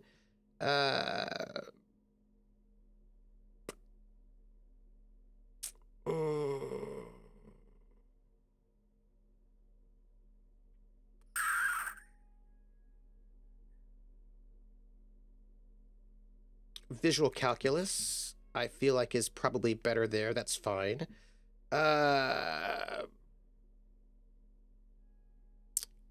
Do I like my jacket? My jacket gives me suggestion, but I'm not necessarily interviewing people right now. So how about if I put on my... Like, I can do my esprit de corps or my conceptualization.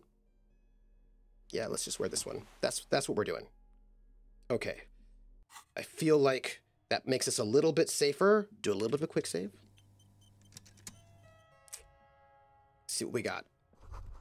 You can almost feel the warmth of the red sun on the flag. This is the flag of Revachol, the suzerainty.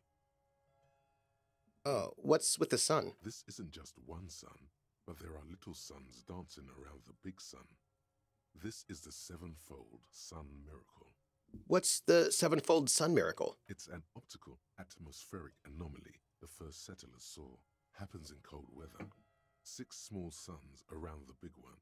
This complex halo phenomena is how old Revachol got its flag. Old Revachol, Lieutenant, the old flag of the suzerain? Mm-hmm. The tenant is an old-fashioned guy. By old-fashioned, he means very right-wing. Yeah, I'm not gonna bow to the flag. That's ridiculous. The flag doesn't seem to mind. It's just a colorful fabric with a sun sewn onto it. Like all feudal flags, it looks like a children's drawing.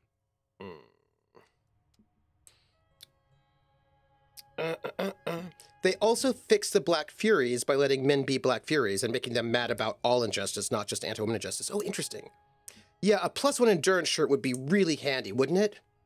Grinny says, right, my lovely streamer. I'm going to think about trying to sleep. I've got a wee little headache starting. Oh, no.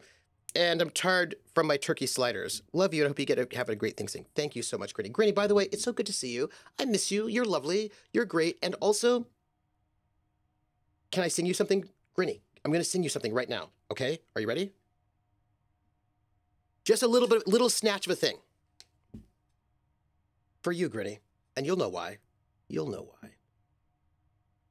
Jeepers, creepers, where'd you get those peepers? Jeepers, creepers, where'd you get those eyes? How they hypnotize, where'd you get those eyes? And if you want to know where Gritty got those eyes, she stole them.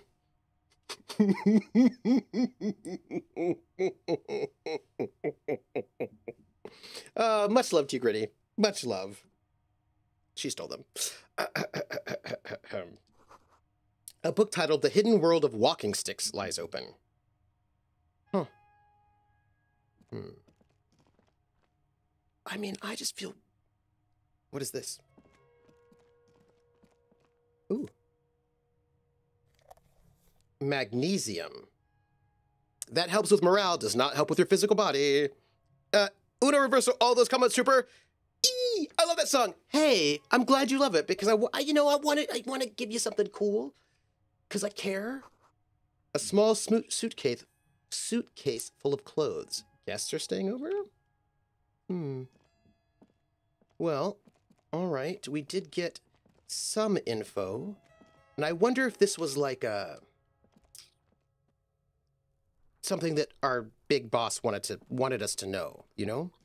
Let's go back to the Whirling in Rags because we have some clues there. Yes. Just gonna just note it. There's that woman out there. I'm not gonna talk to her right now. I don't have any desire to talk to this woman. Not at the moment. Wait, Trooper, before I go, yes, I need to know that I actually have a jar of eyes pin. Wait, you have a jar of eyes? Tell me more about this. And are they Betty Davis eyes? Would be, you know, I think. All the boys think she's a spy. She's got Betty Davis eyes. That song, by the way, if you don't know the song Betty Davis Eyes from the early 80s, it's brilliant, and you should know it. It's what I wanted to share. I have not yet talked about tactics, strategy, and Kolos. So, they kind of fall underneath each other a little bit. Do I want to talk to these folks, or do I not want to talk to these folks? I'm going to talk to this guy. Kim Carnes, Volpez, thank you. And it's like, what, 81, 82? Something like that? Somewhere around there? Ish? I've got nothing to say to you. Why are you wasting your time? Are you Lizzie, Elizabeth, Miss Beaufort? I suggest not wasting time on trivial pleasantries and focusing on why you are actually here. Titus Hardy. Even though she has excellent control over herself, something moved behind her eyes. In the way she stands. In her face. You caught her off guard. Push her some more. Easy. Leo told me about you. He likes to talk a lot. You are not here to chat up the legal counsel. You are here to question these men. You set the pace and the topic of these conversations here. Establish that. Ooh. He said Mr. Everett sent you to law school. I represent the union and these men here. Don't make this personal. Interesting. A very minor victory. Okay. Maybe we'll talk later. Just thought I'd have a little moment there. Just a little moment. Just to, you know. I do want to talk to the cook, though. Investigate the kitchens. Oh, hello, dear. Hello. There you are again. We have to go. Go to sleep. Go to sleep, Grinny. They're not Betty Davis eyes, but the song made me think of my pin. I love that. So, the Kolos strategy tactics thing. So, as you may or may not know, You see a heavy steel door with a prominent dimpled lock. It's painted blue. The cobalt blue surface feels rough to touch. The stainless steel door is flush with its frame on every side. Old cobalt paint, rough on the fingers. 40, 50 years since this was painted, maybe. All right, well, I'm going to leave it for the moment. I'm going to go and... I would really like to find out about the soup, because I feel like there are soup situations here, but we're going to go to sleep. Yeah, I saw another thing at the Whirling. Another thing. Great. Yeah. I love those. So, the phone line is dead? Yes, and the phone company is taking its sweet time sending Hey, someone Prax! to fix it. You're just in time. Just in time for some gaming talk. Well, that's pretty strange. Not strange, it's inconvenient. Is it true that there was foul play? Who told you that? It doesn't matter. I just want to know who you suspect. Fine, yeah. It looked like someone had messed with the wiring. It was shortly after the hanging, but I don't know if it's at all related. Plenty of arseholes around here who aren't murderers. Hmm. If you do find out who cut the line, though, let me know so I can forward them the repair bill. All right. Yeah. There's something else I wanted to ask you about. Yes? About my bill for Got tonight. the 20 real? Come on, man. It's late. Do I really have to pay you again? The breath catches in his chest. The light in his eyes snuffs out all at once. After a moment, he speaks. Do you have money tonight? Yes, I do. Then you really don't need a free room, do you? He shakes his head and stops as a strange new cruel light rekindles in his features. You know what? You're in luck, because you don't have to ever pay me again. Like the reel will be going up sometime tomorrow. Oh yeah, I've got to post my videos for the stream. I've got some ad logistics to catch up. Wait, really? Are you serious? Perfectly serious. You don't have to pay me anything. Yeah, okay, what is that about? You don't have to give me any money at all. If you want a room, yes, you'll need to pay me, but you don't have to just give me money. Giving me money for a room is your choice. Wait, I still don't understand. Do I get a free room or not? No, you can choose to give me 20 real for a room, or you can choose not to. I don't care what you decide. Okay, I don't want to talk about this right now. You're kind of a jerk. Anything else you need? Yeah, about my bill for tonight. Got the 20 real? Yeah, fine. Good. You got the room for the night, but remember, you'll need another 20 real tomorrow. My goodness, for heaven's sakes. All right, goodbye. I can't believe it. Do you know what I mean? Like, that is ridiculous. I also feel like he's overcharged me because I wrecked the room that last time. So here's the thing, everybody. I can level up my stats, but I think that that's not what I need to do. What I need to do is increase my thoughts, because I think there are these thoughts that are really important to have. And the other one we really needed was, hold on, I really want this apricot chewing gum, but there's another one. I think it's the Jamrock Shuffle, which is, let's see. By now it's clear you like to look inside containers. That's true. You like to open doors and see what's behind them. That's also true. Maybe secrets, maybe more juicy containers. Let's be honest. You like all containers. I do. Trash cans, utensil trays, manholes, coat pockets, secret containers left by the Philippian kings that hold forbidden relics. Okay, you haven't come across one of those yet, but one day, wait, is that why you're so hell-bent on opening containers? Do you think you'll find the Holy Scepter and the Orbe de Montagne? Probably. I mean, I'm super interested in that. So I think the Jamrock Shuffle might be the one. But we have another option here. Actual art grade. I want to get that one too so I can become an art cop. I want to be an art cop. But I think I have to get the... Seems like the point of this game is victory. The absence of defeat at all Somebody's fronts. watching me. I always feel that somebody's watching me, and I have no privacy. Whoa, I always feel that somebody's watching me. Tell me, is it just a dream? Ba-da-ba-bow. Thank you for that follow. Bancho, my beloved. Thank you for that follow. Welcome in. Hang out. Have a seat. 20.5 pound turkey, mashed potatoes, mashed sweet potatoes, sauteed green beans and shallots, stuffing cranberry sauce. Ooh, sounds good. That's what Hawkeye says too. We did our usual glazed ham, baked potatoes, corn on the cob, candied carrots. I will be having, I'm going to be making salmon and potatoes and frozen peas, and then I'll portion it up so that I have 8 portions of dinner for the next 8 days. Well, today and 7 more. I don't really do anything. I mean, I live by myself. I don't do a lot of stuff for the holidays. I hang out with y'all. That's what I do. So this is all about victory. I don't know about that one. That's Precarious World.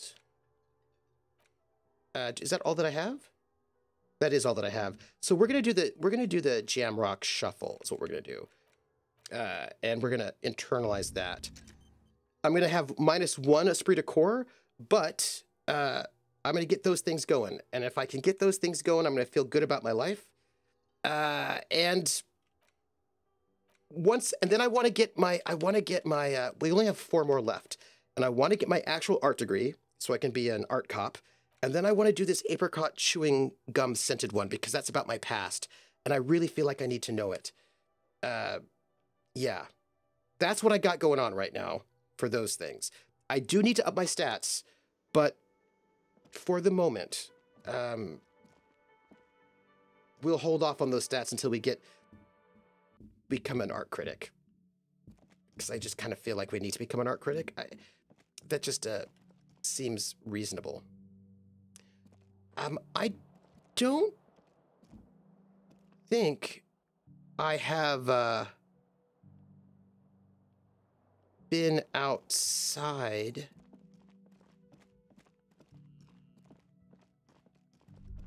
Oh! I wanted to make game design. Nothing on the front page rings a bell. Strange. So look, you all know, right, that I'm going to turn Kolos into an actual book. That is a thing that I'm going to do. And I am going to need to, like, I'm going to have to...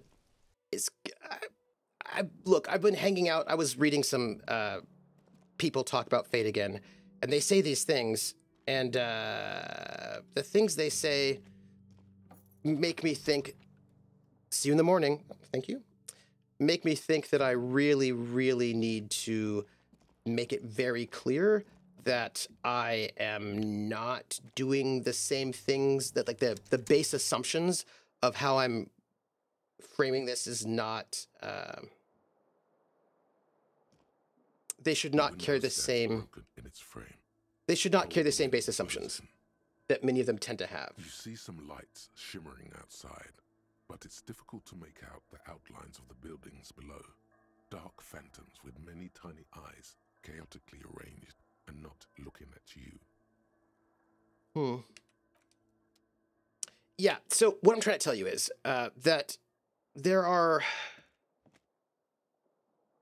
a number of... The fan is spinning. Pull on the fan. The blades come squeaking to a halt. Okay. Pull on the light bulb? Lights Ooh. are on. Okay, let me just turn those off, though. Lights are off again. Yeah, yeah, we're gonna do that. There are bottles here. We're gonna take these bottles because I feel like they're gonna keep us alive, living, and then I get to just chat with you while we do it.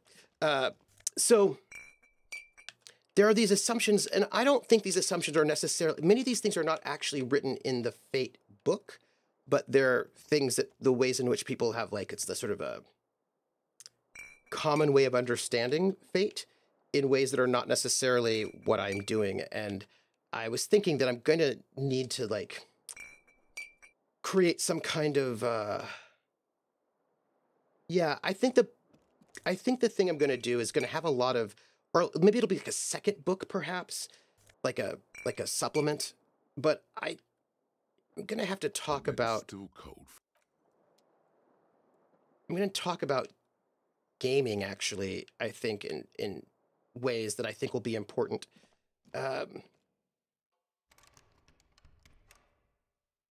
Because I was thinking about how... Mirror hangs on the bathroom wall.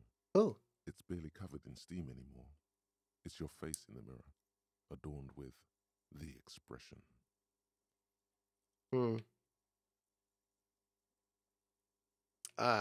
Encyclopedia. Okay. All right. Well, we're going to go to bed, and then we're going to heal up is what we're going to do. That's our goal. The bed is still cold from the broken window, and not too inviting, but it's yours. You've earned it. Going to sleep. So... The bed is still cold from the wind blowing in from the broken window. The mattress creaks as you close your eyes and try your hardest to fall asleep. Here Okay. we are again, my broken bud. The waves are coming, carrying you away. But you can't go. No, you have to stay. Always half aware of yourself. Okay. Creepy. Limbic system. Creepy. Anyhow, there are all these things people say about fate. And I know I had this disagreement with somebody once who says, well, it's the rules themselves that make all the difference. Like, if the rule is the rule, the rule is the rule. But I actually think the interpretation of the rule or the framing of the rule changes things quite a lot. And I was just reading on the Reddit, and somebody was saying this thing about fate that I was like, yeah, I know that people say this, but I don't do that. And it was, remember that fate points belong to the player, not the character. It's important for you to remember, for the player to know that these are their personal things that belong to them. They do not exist in the game. And I just don't run it that way. I run it as these fate points as being representative of things that actually belong to the character themselves. Inner will, grit, determination, a bunch of things. But I don't treat them as being completely meta currency. I just don't. And I was thinking about how if I'm going to go and do this Kolos book, I'm going to really need to do some kind of... If somebody's never played Fate before, they'll be fine. But if people have played Fate before, I'm going to need to put things in there to get them to understand the framing. I had the same thought about compels. Because I was explaining that what I really like to do in Fate, which I think Fate is really good at, even though it may not be how people talk about it, is I think it's really good for character simulation. And somebody's like, well, but what's character simulation? I was like, well, it's about... If simulation is about exploring something and figuring out how it goes without necessarily forcing it one way or the other, just seeing how it's going to go, you can simulate many things. Many people do, when they do simulationism, they tend to do a world. They're really interested in like simulating a world, whereas I'm really interested in simulating a character. And they were like, and I said, and character simulation is different from character narrativism. Because with a character narrativism, you have an arc that you want to accomplish, right? You have a goal, a beginning, middle, and end that will be satisfying. Whereas character simulation is you have no idea really where it's going to go. You're going to just find out. And it's a different way of approaching things and thinking about things. And this person said to me, as if it were a gotcha, well, then how do you deal with, like, compels, right? Sort of like, how do you deal with that? And I was like, oh, so this is actually also interesting because in the in the Reddits, some people are like, yeah, I really don't like... So there are two different types of compels in Fate. There are decision-based compels and there are situation-based compels. And so a situation-based compel is about, like, because you have the trouble wanted, being chased by the mob, I'll give you a fate point because it makes sense about this time that the mob might show up to like harass you. And it'd be like, yeah, so that's like a situation-based compel. It's about the world around you. And then a decision-based compel is where I would say, hey, you have kleptomaniac as a trouble, and you're in a room with a lot of really expensive things and interesting things. And I think your character would probably go and try to steal one of these things because you're a kleptomaniac, and this is not going to turn out well for you. Yes or no? And a lot of people feel very uncomfortable with the decision-based compels, and they're like, oh yeah, no, I just, I avoid those. I mostly just do the situation-based compels. But for me, doing character simulationism, decision-based compels are like everything. And it's interesting because I don't see them, and somebody's like, well, how does that square with being a simulationist? And I was like, GURPS has, like a lot of simulationist games, have mental disads that you can trigger. So it's actually just totally in line with the idea of this is like a problem that your character has. It might rear its head now. Do you want to try to suppress that problem, right? Or are you going to give into it? Let's find out what happens. Let's see. So I was thinking a lot about the ways in which my framing of Fate is quite often different from the ways in which other people are framing it, even if the rules themselves are the same. Some rules are a little bit different. And so I think I'm going to really need to put like I'm gonna have to do something wherein I explain what the frame, like my framing for Fate, and how that will result in a different style of game than people might be expecting. I was just thinking about how I have to do that. Yeah, 30 minutes. Oh, thank you. It's, yeah, Logic it's all in the game. You're not cooperating, brother man. It's your disgusting body. Even through your sleep, you feel a vague discomfort suffusing it. Your belly and your sides are unpleasantly tender. You wish you could curl up into a fetal ball of safety. But you cannot, because of the pain. I don't think my limbic system is my friend. That pain in your right side is your enlarged liver, by the way. As for your kidneys, you've really been compounding the damage lately. Sorry. Every cell in your body is moaning in agony, asking, what did we ever do to you? Sorry, cells, it's all me, it's my fault. Now, you're finally thinking about something other than yourself. Let's see how far that'll get you. These are my just desserts. I will endure this pain with dignity. Oh, please, where is that blessed nothingness, that sweet oblivion? I'm an artist and liver damage is my art. I think I need medical attention, actually. Oh, yes. That'll check you out. Give you some pills. Make it all okay.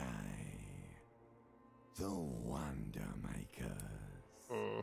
Crone's like, your limbic system is your best friend when you're near death and need desperate action. That's probably true, actually. Don't be stupid, Harry. It's not happening. They don't make new kidneys and livers in hospital. All you've got to do is pray to God it passes and stare at the flickering darkness. Logic's like, this voice sounds like it needs to be screaming, exterminate! Exterminate! Mm-hmm. Oh, that ancient reptilian brain. You're just stuck here in the half-world. Could try looking at other people. Really looking. But why would you want to start doing that? You know, I will. I'm looking at people all the time. I like them. Sure you do.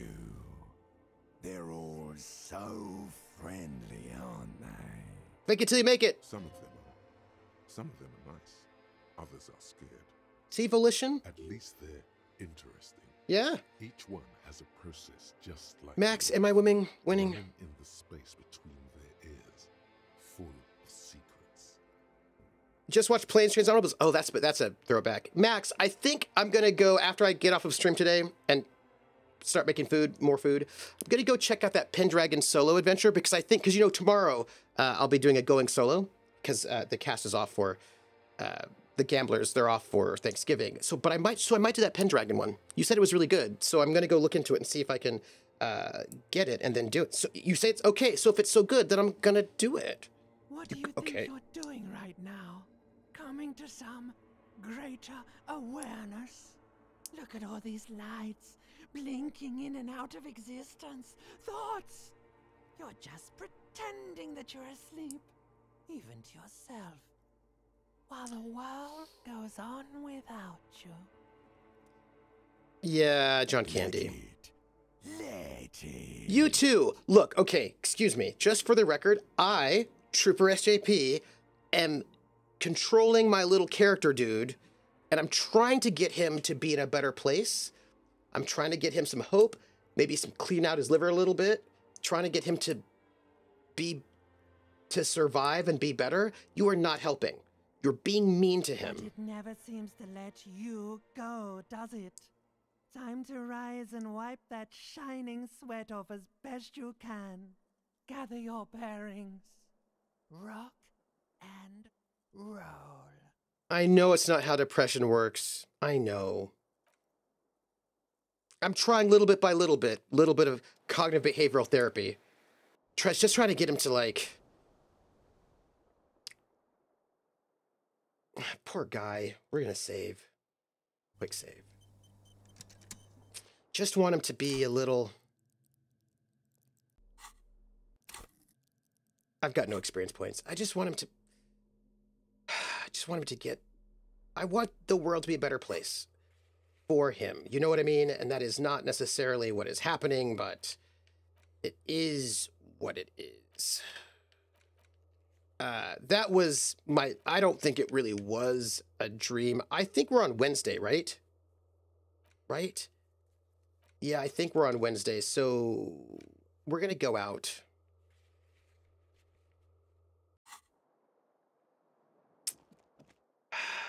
Oh, also, we're going to have to... We got a lot to do in our life. You know.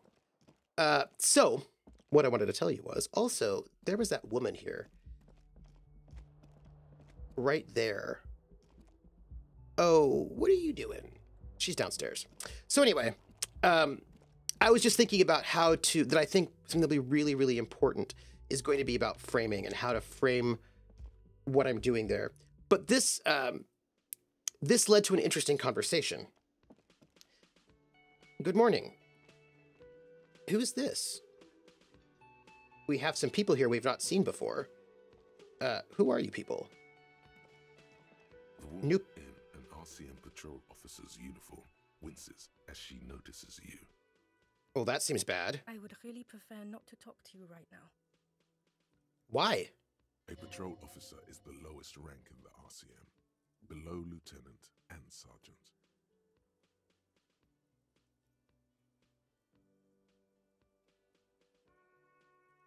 I'm on a murder investigation. Are you the cavalry? Definitely not the cavalry.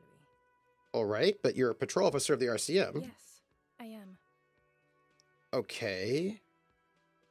You know, I'm a cop too. No. Yeah. He's the real deal.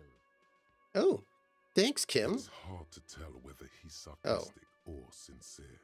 But if you had to guess, you would say the lieutenant is being sarcastic. Is everything all right? Why don't you want to talk to me? I don't know. I mean, why would I want to talk to you?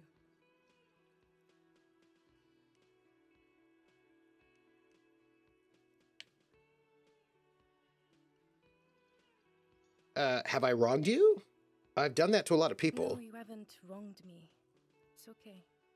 Okay, fine. Let's talk. What did you want? I feel like something happened and I don't know what it is. What does one talk about with a fellow officer? Okay, so what precinct are you from? What precinct? She's from my precinct. Am I from? God, he doesn't know. Fucking deranged lunatic. A sunglasses wearing man pushes through his teeth. You're getting an intellectually unsatisfying vibe from this conversation. Maybe you're doing something wrong. Okay, goodbye. So that was awkward and strange. I'm going to change my clothes while we're chatting. So the conversation, right? Something strange just happened here, but he just doesn't know. I just don't know. So we're going to go and we're going to change our outfit. We're going to get some esprit de corps. Because esprit de corps is good. We're going to have some...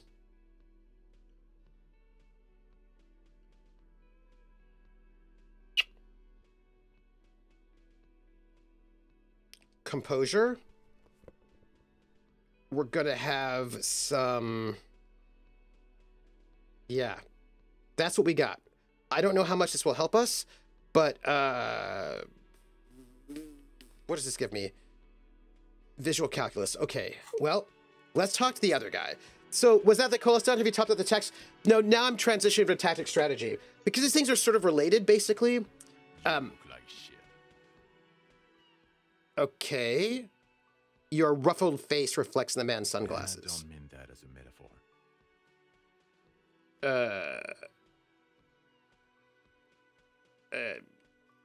Looks don't matter. It's one on the inside that does.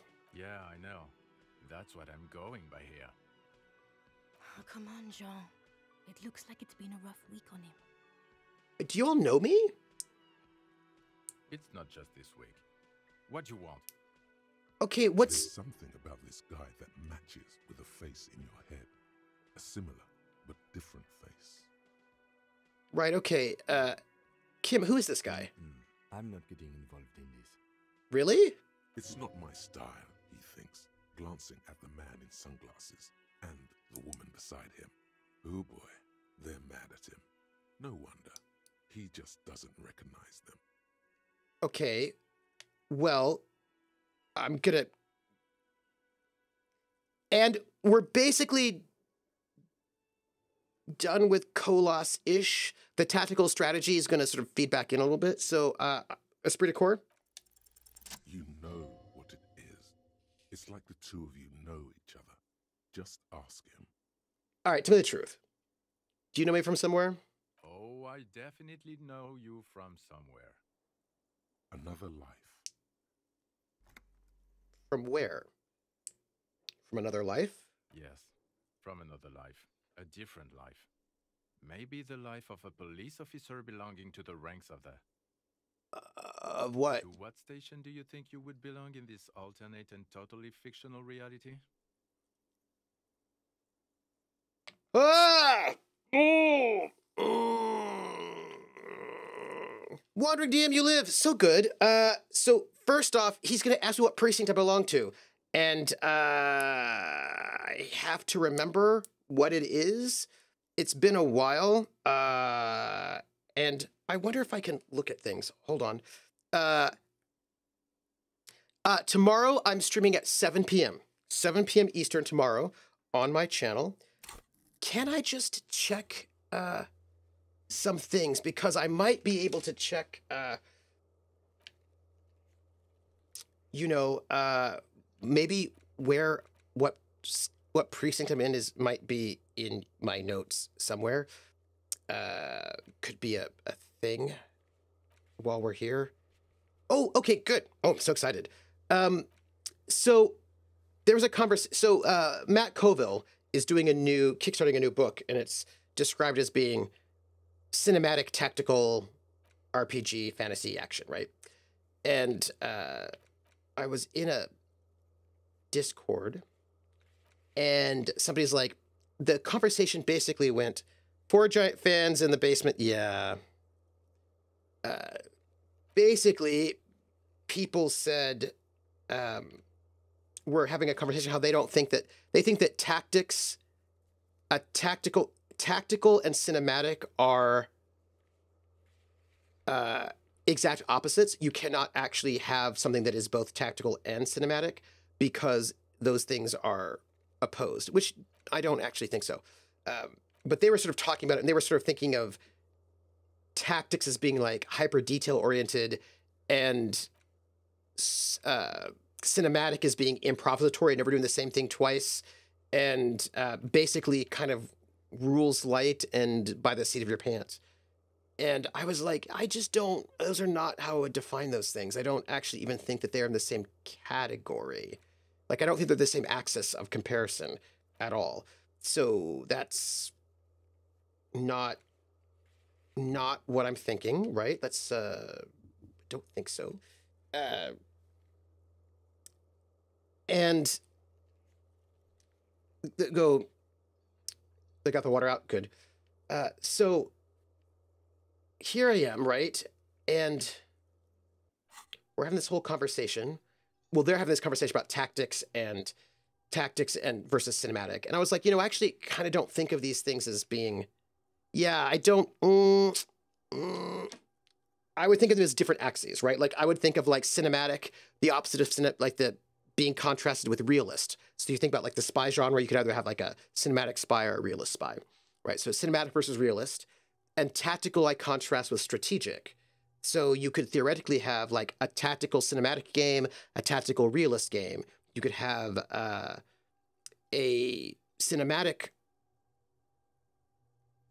strategic cinematic game or a strategic realist game. That's what I was saying. And Mecton's proved that you can do tactical and cinematic combined. Yeah. And they sort of looked at me like what I was saying was ridiculous. And then somebody said, I have seen war games use strategy, but I've never seen an RPG use strategy. Like, I can't even imagine how an RPG would use strategy. And so I had to think about what I mean by strategy and what I think that's doing, right? And so I said, well, no, you are not spamming Wandering DM. I'm happy to have you here, right? Because you've got the insurance inspector coming. Yeah. I now know how fuel it is to try to empty a sinking boat with a bucket. Oh, that's rough. So I was thinking about, I was like, okay, look, so for me, right, tactics versus strategy. Tactics are the choices you make in a more immediate or short-term space to get a more immediate or short-term goal. Whereas strategy are the choices you make to get long-term goals. Tactics versus strategy. Battle versus war, right? Winning the battle, winning the war. And I said, while a lot of tactical choices tend to be combat-based in RPGs, they don't have to be. But it's interesting to me because a lot of strategic choices are often not combat-based, although they also can be. And they can manifest all sorts of different ways, right? So for example, the gameplay of planning out your character and how they want to multi-class and all those things, you can get a prestige class later in D&D 3.5, that's strategy, right? That's a strategic component of D&D 3.5 is like the long-term planning of how you're going to raise your character. Blades in the Dark has the whole way in which you deal with your crew and how do you want to sort of like increase your crew. That's also strategy. Tags in Monster Hearts is strategy. Any kind of game that has a corruption mechanic that increases over time, that's also like basically there's a lot of strategy in RPGs. It's not all just immediate. There's a lot of long-term things that happen in RPGs. I actually think it's quite common. And when exactly to run away in Call of Cthulhu, how do you use your resources? Carlin's like, what? RPG use strategy all the time. Strategy is making sure you have good repaired gear, the proper level selections, enough healing potions and wands, the right plan to infiltrate the dungeon, right? But also that you start making friends with people in certain ways so that you can get other things later. Like, I just feel like there's a lot of strategy in RPGs. Something like any kind of resource management is also strategy for the most part. Unless your resources reset at the end of a scene, any kind of resource management is also going to be strategy. If you think about D&D 4E, when to use your daily power, that's strategy. That's not just tactics, right? So resource management, yeah, a lot of things. I just feel like there's a lot of strategy in RPGs, and vampire scheming is often strategic too. Absolutely, absolutely. Yes, yeah, especially if you're discussing beforehand with your group which of which flag should retreat. Absolutely, I think there's like a lot of that. And Max, I feel like there's as much as the GM that players bring to the table. Yeah, absolutely. And also some games just have strategic rules. And I'm thinking now about probably Pendragon, anything that has generational sort of play or long-term projects. There are games that have built into them long-term projects. That's also going to be about strategic planning as well. So the idea that RPGs don't have strategy, I thought was just a little weird. I thought that was a strange thought. Yeah. You know what I mean? Like there's just I was also thinking about how, for example, in Good Society, you make rumors that then can sort of come into play later down the line. That's also strategy. Like there are elements to Good Society that are strategic. I mean, like I just feel like there are a lot of things, both mechanically and non-mechanically, that are strategic in RPGs all the time. Generational realm estate management systems also, absolutely, absolutely. I don't know what they meant. Crown's like, logistics is strategy. I don't know what RPGs people play that don't involve logistics. Yeah, I just think there's, and so here's the thing that goes back to Kolos, which is about my interpretation of Fate, or some of the shifts that I've done. What I realized that when it comes to Fate, there are not that many actual rules changes that I've made. Very few of them have I done. Most of the rules are exactly the same. I've added a couple of things, like, you know, mostly everything that I've done for Kolos is within the realm, technically within the realm of Fate. I have, however, made a couple of changes. One, and what I would say to you is that it would be easy to say that what I'm doing is taking things from the non-diegetic or meta level and placing them in the game, right? So like fate points are a representation of something that is belonging to your character. Stress is not just a pacing mechanism, is something that is actually happening to your character, that these things, that I'm doing these things in character. Fate as written, when you have consequences, they clear in meta time, not in game time, right? So a minor consequence clears after a scene. Once you have to put the scene, you have to put the consequence in recovery, but once you put it in recovery, it clears after a scene. A moderate consequence clears after a session. A severe consequence clears after a milestone. So that's all sort of meta time. And I actually just put them, one of the rules changes I made is that I put it into game time. So a mild consequence clears after 2 days. A moderate consequence clears after 2 weeks. And a severe consequence clears after 2 months. And then the other, and I use downshifting. The other shift that I do is that the rules as written say that once a scene ends, your stress clears. And that's partly why people think of it as not being a thing that actually exists. It's just a pacing mechanism for like cinematic pacingness or whatever. But I changed that. I was like, well, it is something that actually happens. It does exist in the game. Physical stress are like cuts and bruises, bumps, sprains, like bruised ribs, things that hurt, that are not great, but they're below the level of granularity that we are going to give bonuses or penalties to them, but they are there. And having too many of them are not going to be good for you, right? And then mental stress are things like being too tired, being distracted, being angry, those things that make it hard for you to, like, these are things that are happening. And unlike the rules, I do think my interpretation is still doable in there. They do not automatically clear the minute a scene is over. It's not like, okay, scene's over, you get all of your stress back. I just don't do that. You don't have to roll. I will not make, you have to roll to put a consequence in recovery. You don't have to roll to clear your stress. You do, however, have to do something in character to do it. You just have to do it. So something has to happen in-game because it's an in-game thing. It must be dealt with in-game, which means, now what that thing is pretty open, but for example, Regina in City of Light and Shadow was not sleeping and had a whole bunch of stress. And she was sitting with a bunch of stress that was not clearing. And I was like, are you going to go to sleep? She's like, no. And I was like, okay, your stress doesn't clear.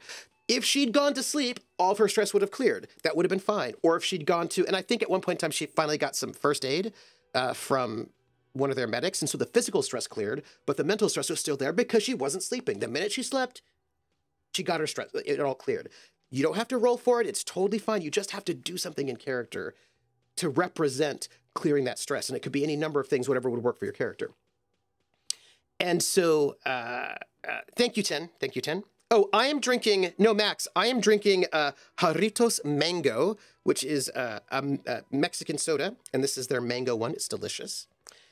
Show me a game that doesn't have strategy involved. Please, I'm waiting. Yeah, right?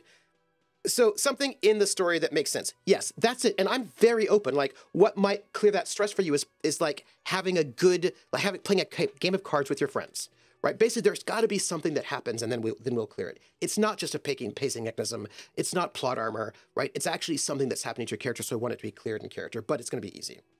That 10 was 5 minutes ago. Oh, okay, 5. Thank you, 5. Here's what we're going to do, by the way. Oh, that's right. I need to know, what is my, I think I'm the 57th?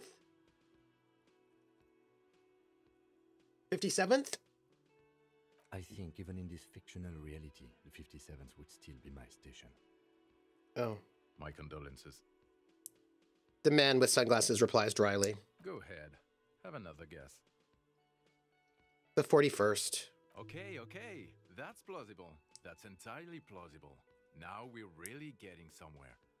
He gives me a long, meaningful look and adds. Somewhere good.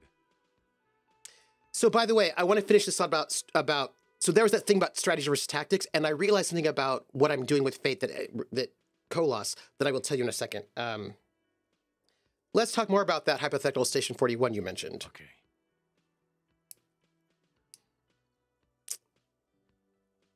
Oh, the hypothetical 4-1. Yeah. Let's fantasize about that. He blinks aggressively. Not too busy. I'm not busy. You're not busy. Let's just play around. So, what would our relationship be in this alternate universe? Let's be crazy. Let's say you and I are partners. How's that for a thought experiment? Okay.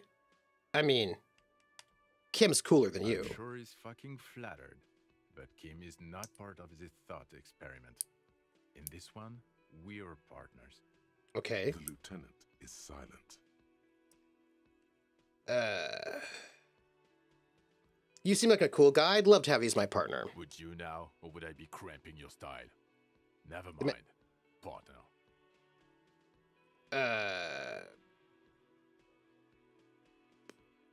Actually, I shouldn't have called you my partner. Kim's my partner. He's going to know. I'm not your partner. This union is temporary. A little premonition for you, Lieutenant. Sooner or later, probably sooner, your new friend tells you he doesn't need you. He will then suggest you should fuck off. Wow. When that happens, I suggest you take his advice. He adds bitterly. The lieutenant merely bows his head in response. We're talking to somebody who I think I work with. I think this might be... I'm going to suspect the person I'm talking to is from the police station that I am assigned to, but I have no memory. Okay, well, who else is in our imaginary police station? You're not going to believe this, but police officers. The man pauses for dramatic effect. Yes, sir. Solving crimes, locking up bad guys, and get this, and not getting that drink on at 2 o'clock. Wow. Just some regular boring motherfuckers in suits and uniforms. Nothing spectacularly extravagant like you, the far-out son of Lung. So, who is the far-out son of Lung? Oh, it's you, you eccentric genius. I mean, with your unorthodox approach to police work, it has to be you. Okay, so I see. Okay, Krell says not drinking too, not being bad guys, and being not bad guys sounds fake, totally sounds fake. Fake. So you want to tell me more about him or her? Not even a little bit. It's an urban myth about an officer who is so far undercover he can't remember who he is. As I said, just an urban myth. Oh. You are not the son of Lang. Thank you. He's trying to protect you from further rough handling, dished out by the sunglassed man. Thank you, one. Okay, yes, you get the joke. Leave it at that. Yeah, this is the final convo. So, do you have a crime to solve? Oh, no. You see, I enjoy watching other better cops solve crimes. Let me tell you, it's been quite a privilege seeing you work. I feel like you're being sarcastic. This isn't helping. She shakes her head and looking at the man with the sunglasses disapprovingly. Yeah, okay, well, I can't imagine anymore. Neither can I, partner. Neither can I. His gray eyes suddenly flash above the glass frames. They feel sad. It's a mere second, but it feels like you saw something. A gram of compassion in that sadness. I could say got some questions for you, I'm a cop, but he knows I'm a cop, and I know he knows I'm a cop. I'm gonna just, yeah. But what? You don't look like a cop. You know what you look like? Like Krasmazov? Yeah, sort of. Okay, I get the I do. reference. Like after he got run over or something. Why are you being mean? So now will you answer some questions for me? No. Don't you have to? No, he doesn't. If I wasn't clinically depressed, I'd burst out laughing. But I'm gonna go with no right now. Everybody's clinically depressed in this game. If you don't want to answer questions, maybe you want to hear me say things? Actually, I don't want to hear you say things. Well, clearly I did a good enough job to convey the rhythm. You did. Come on, Jean. Okay, say things. I want to hear you say things. I feel this is a trap. Hear that? He wants you to say things. Say one. Okay. Suddenly, out of nowhere, case-related things start popping up in your head. Okay, I'm doing this investigation. a man is hanged. So, do you know who hanged him? Not yet. Yeah, I can see that. Hey, why am I even telling you this? I don't know. Why are you? It gives me an odd look. It's like you felt it would be intellectually stimulating and would lead somewhere. A custom even? Strange. Oh my god, there's more. You want something more? What is Next, it? because it was the only choice? Yeah. Let's talk about the hangman again. Okay, why not? Let's do the whole thing over again. We're not wasting time. There is no time. Okay, I'm doing this investigation. A man is So, hanged. Do you know who hanged him? Yeah, No. I can see that. I Yeah. don't know. Why? Oh my god, there's more. Okay. You want something more. What is it? I'll see you around. Watch out for yourself, loser. What is wrong with you? I just, like, I've got to hit that X. The man with the sunglasses and his hypothetical Station 41. Weird, right? Chronic historiosis, yeah.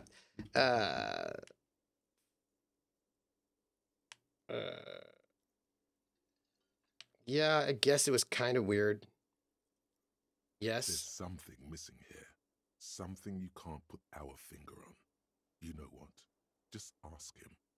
I know it sounds crazy, and you'll probably get laughed at. But still.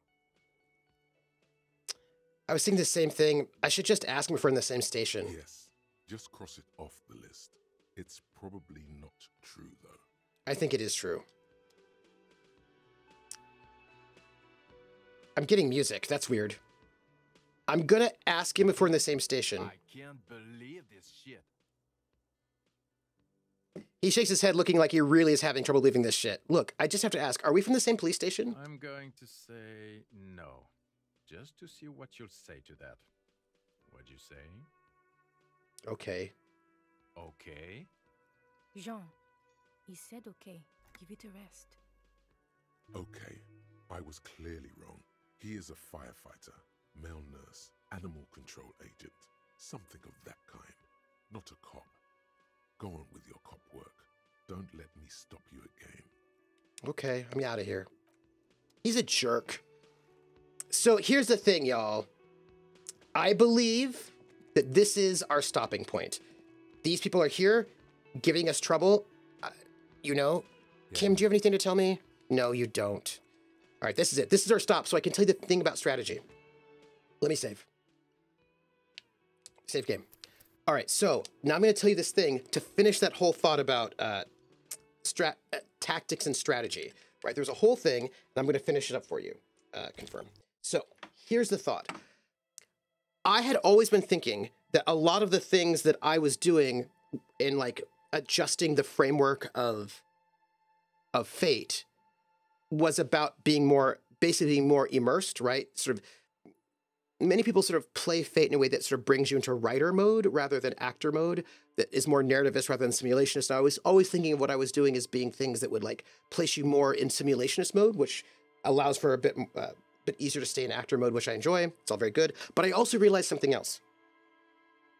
What I realized was I was also increasing the strategic potential of Fate, right? That if in Fate, all of your stress clears at the end of each episode, each scene, each conflict, if your consequences clear in meta time, into the scene, cleared. In the episode, cleared. Those things which are meant to be narrativist and all that kind of stuff, right? Or cinematic, all those things, also reduce the strategy of the game. If you're going to have a consequence for 2 months in game time, that means something different. It also means you have to make a choice. I said to my players, and this was really interesting, I said, you know, like, you've got some big consequences, and they're like, oh, it's going to take so long to clear them. I was like, right. Or you can always lay low, and we can just fast forward time 2 months, and then they'll all be gone. And they're like, what's the catch? I was like, well, the catch is your characters are not doing anything for 2 months. They're resting and they're recuperating, but your enemies are going to be doing things in those 2 months. They're going to be advancing their goals. So is it strategically in your best interest to let them do things unmonitored so that you can clear these consequences, right? You've got a broken leg. You're not going to be running around doing resistance stuff. You're going to be chilling, right? Or do you not want to do that? Like, and having that stress be something that you actually have to take some time to do something about means you have to ask yourself, do I want to actually take some time out and clear this stress? Or do I not have time? I need to actually stay up. I can't go to sleep yet. I can't take time out to rest with my friends because I need to keep pushing. So that a lot of those things that I'm doing are not just about moving it from narrativism to simulationism, but it's also about increasing strategic choices in the game as well. So not everything is so immediate. And it was just a realization I had about one of the things that I was doing with my sort of reframing of and sort of some of the rules tweaks. And also, side note, sorry, I forgot this. There's another thing that I do that is not in the rules. I do sticky boosts. So in Fate, you can create boosts, right? You can get boosts. And those boosts, if you get a boost is supposed to last for your next turn. And advantages that you create are not supposed to last very long either. They're supposed to last for like the scene. A boost is supposed to last for like a turn. Like once your scene ends, all those boosts go away. And I do something that I'm calling sticky aspects. That if you create an aspect, it is not going to go away at the end of the scene. If you create a boost, it's not going to go away at the end of, it's not going to go away the very next turn. It will go away when it makes sense within the world to go away. So for example, if you use your criminal contacts to get fake papers, those fake papers are not going to go away at the end of the scene. They're not going to even go away at the end of the session. They're going to go away when the Nazi authorities changed the stamps on the passports, and now they're not going to work anymore. So I keep aspects and like boosts and advantages around longer than the game recommends, because I want the players to be able to build up strategic reserves, right? To sort of go for a strategic plan. If everything goes away at the end of the turn or the end of the scene, they can't do long-term strategic planning. And because this is like an investigative game with like setting up things, I want them to be able to set up things for the future. And taking down, like they did it, like in our game Kolos, they took down people because they'd been building up resources and advantages over months. And then finally, they undermined this, they undermined that, they did this, they did that, and that then allowed them to do some kind of larger move, right? But that's strategy. Also, the way that I create factions. I saw a lot of different faction options in different people have done factions in different ways, but none of them did what I wanted. What I wanted was strategic choices, right? So I created a faction system that brings in strategic choices. So I realized that what I was doing in my version of sort of my changes to Fate was not just about increasing immersion and increasing actor stance possibilities and increasing simulationism. It was also about increasing strategic choices. So that was my big realization, that I was doing two different things at the same time. So that was my big realization that I wanted to share with you, which then covers all of the topics for today. Bad things, Mikey, bad things. Yep. They never did lay low, did they? They did a little bit. Sometimes they've laid low for they laid wood for like about 2 weeks or so. And I also do one more thing, and that is in rules as written in Fate, base rules, when it clears, it just clears, right? So it will take that whole time to clear. I have instituted a thing, which I think was a suggestion somewhere, but step down mechanics. So in Fate, you've got like a severe, a moderate, a mild. And after the scene, the mild clears. Done, right? And then after the session, the moderate clears. After the next milestone, the severe clears. But the severe stays there in that spot until that major milestone happens. what I do is I use a step down method where in 2 days, 2 weeks, 2 months, right? If let's say you have all of your consequence slots are full because it's bad for you. That's really dangerous. If they're in recovery, if you can get them all in recovery, after 2 days, that bottom consequence clears and the ones above them shift down. And then you rename those consequences. So if, for example, you have a broken leg at the 2 months, they will shift down when you get the time. So you have 2 months at severe, but 2 weeks out, if that space is clear, it'll shift down to the moderate slot. And you'll probably rename it from broken leg to something like walks with a cane, right? Or something like that.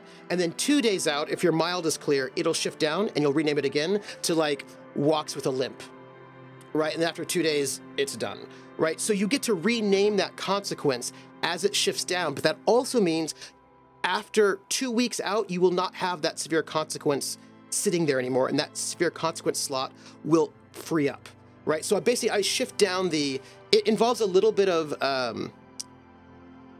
bookkeeping and sort of like just keeping track of when it's going to be 2 weeks out, when it's going to be 2 days out or whatever. But I like that because it allows you to go from having a broken leg to having like a bad limp to like just having like a little sore. Like you get to see the healing process, right? Or you have like racked with nightmares and then you get like, insomnia to like poor sleep, right? Like you get to reframe how these things work. And I really like that. I feel it hits more simulationism for me, but it also allows them, basically, one might say that the changes I made are harsher on the players, but I also made a lot of choices that are easier on the players, that give them a bit more, that are kinder to them in some ways. Like it's just a slightly different paradigm. Anyway, so I just was realizing that a lot of the things that I do are about strategic choice as well as tactical choice. And yeah, that's what I was thinking about. And I'm just thinking again that I want to make sure that I can, when I write up the book, I'm probably gonna have to make a little like I'm gonna have to name it, right? So just like Fate is an extension of Fudge, I'm gonna have to name this thing that I do. And I'm going to have to give it a different name. It's going to be like a Fate something or a something Fate. I'm going to have to give it some kind of name that distinguishes it from Fate in general, because Fate fans who really like that other style will be very irritated by my game, and I want to signal that it's not the same. And I think I just need to make a kind of like a little slim guide to playing in this style that I'm talking about. And I'll just have it attached to the Kolos book. Anyway, that's what I was thinking about. Yeah. Okay, I'm going. The Fate of Troop Fate. I was thinking like the Fate Grinder, or I'm still thinking about it, but I'm gonna get there. Don't call it Fate, call it Destiny. Real Fate's too judgy. Like I just want something that'll I was thinking about like a fatalism. I don't know, I'm still working on it. Something that like indicates this, it has its roots in this system, but that there's a reframing that changes the vibe quite a bit. So I've gotta think about it. Yeah, I was thinking about fatalism, but I'm gonna get it. That said, I gotta faded.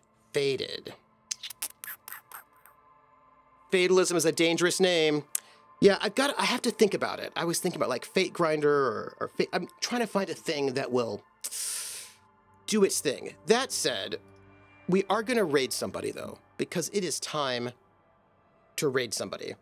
And Persephoroth is up. We're going to raid Persephoroth. And this is our raid command if you want to give some love over there. And, let me just put this in here. Boom. Boom. We will raid in a moment. So here's our raid command. You can find me tomorrow at 7 p.m. where I'll be doing the Pendragon solo adventure, going solo RPG adventure. Saturday at noon Eastern on my channel here, I'll be starting up Rain World, our first session of Rain World for our PS4 gaming. There will be no Carousel Court on Sunday. So the next time you'll find me after that will be here again on Thursday for Disco Elysium. That's what we're going to do. I'm really excited. And thank you very much for everything. And thank you for being here. Thank you for being lovely. You have my thanks for our Thanksgiving. And so let's go raid and say hi to Persephoroth. Everybody, I'll catch you later. Bye.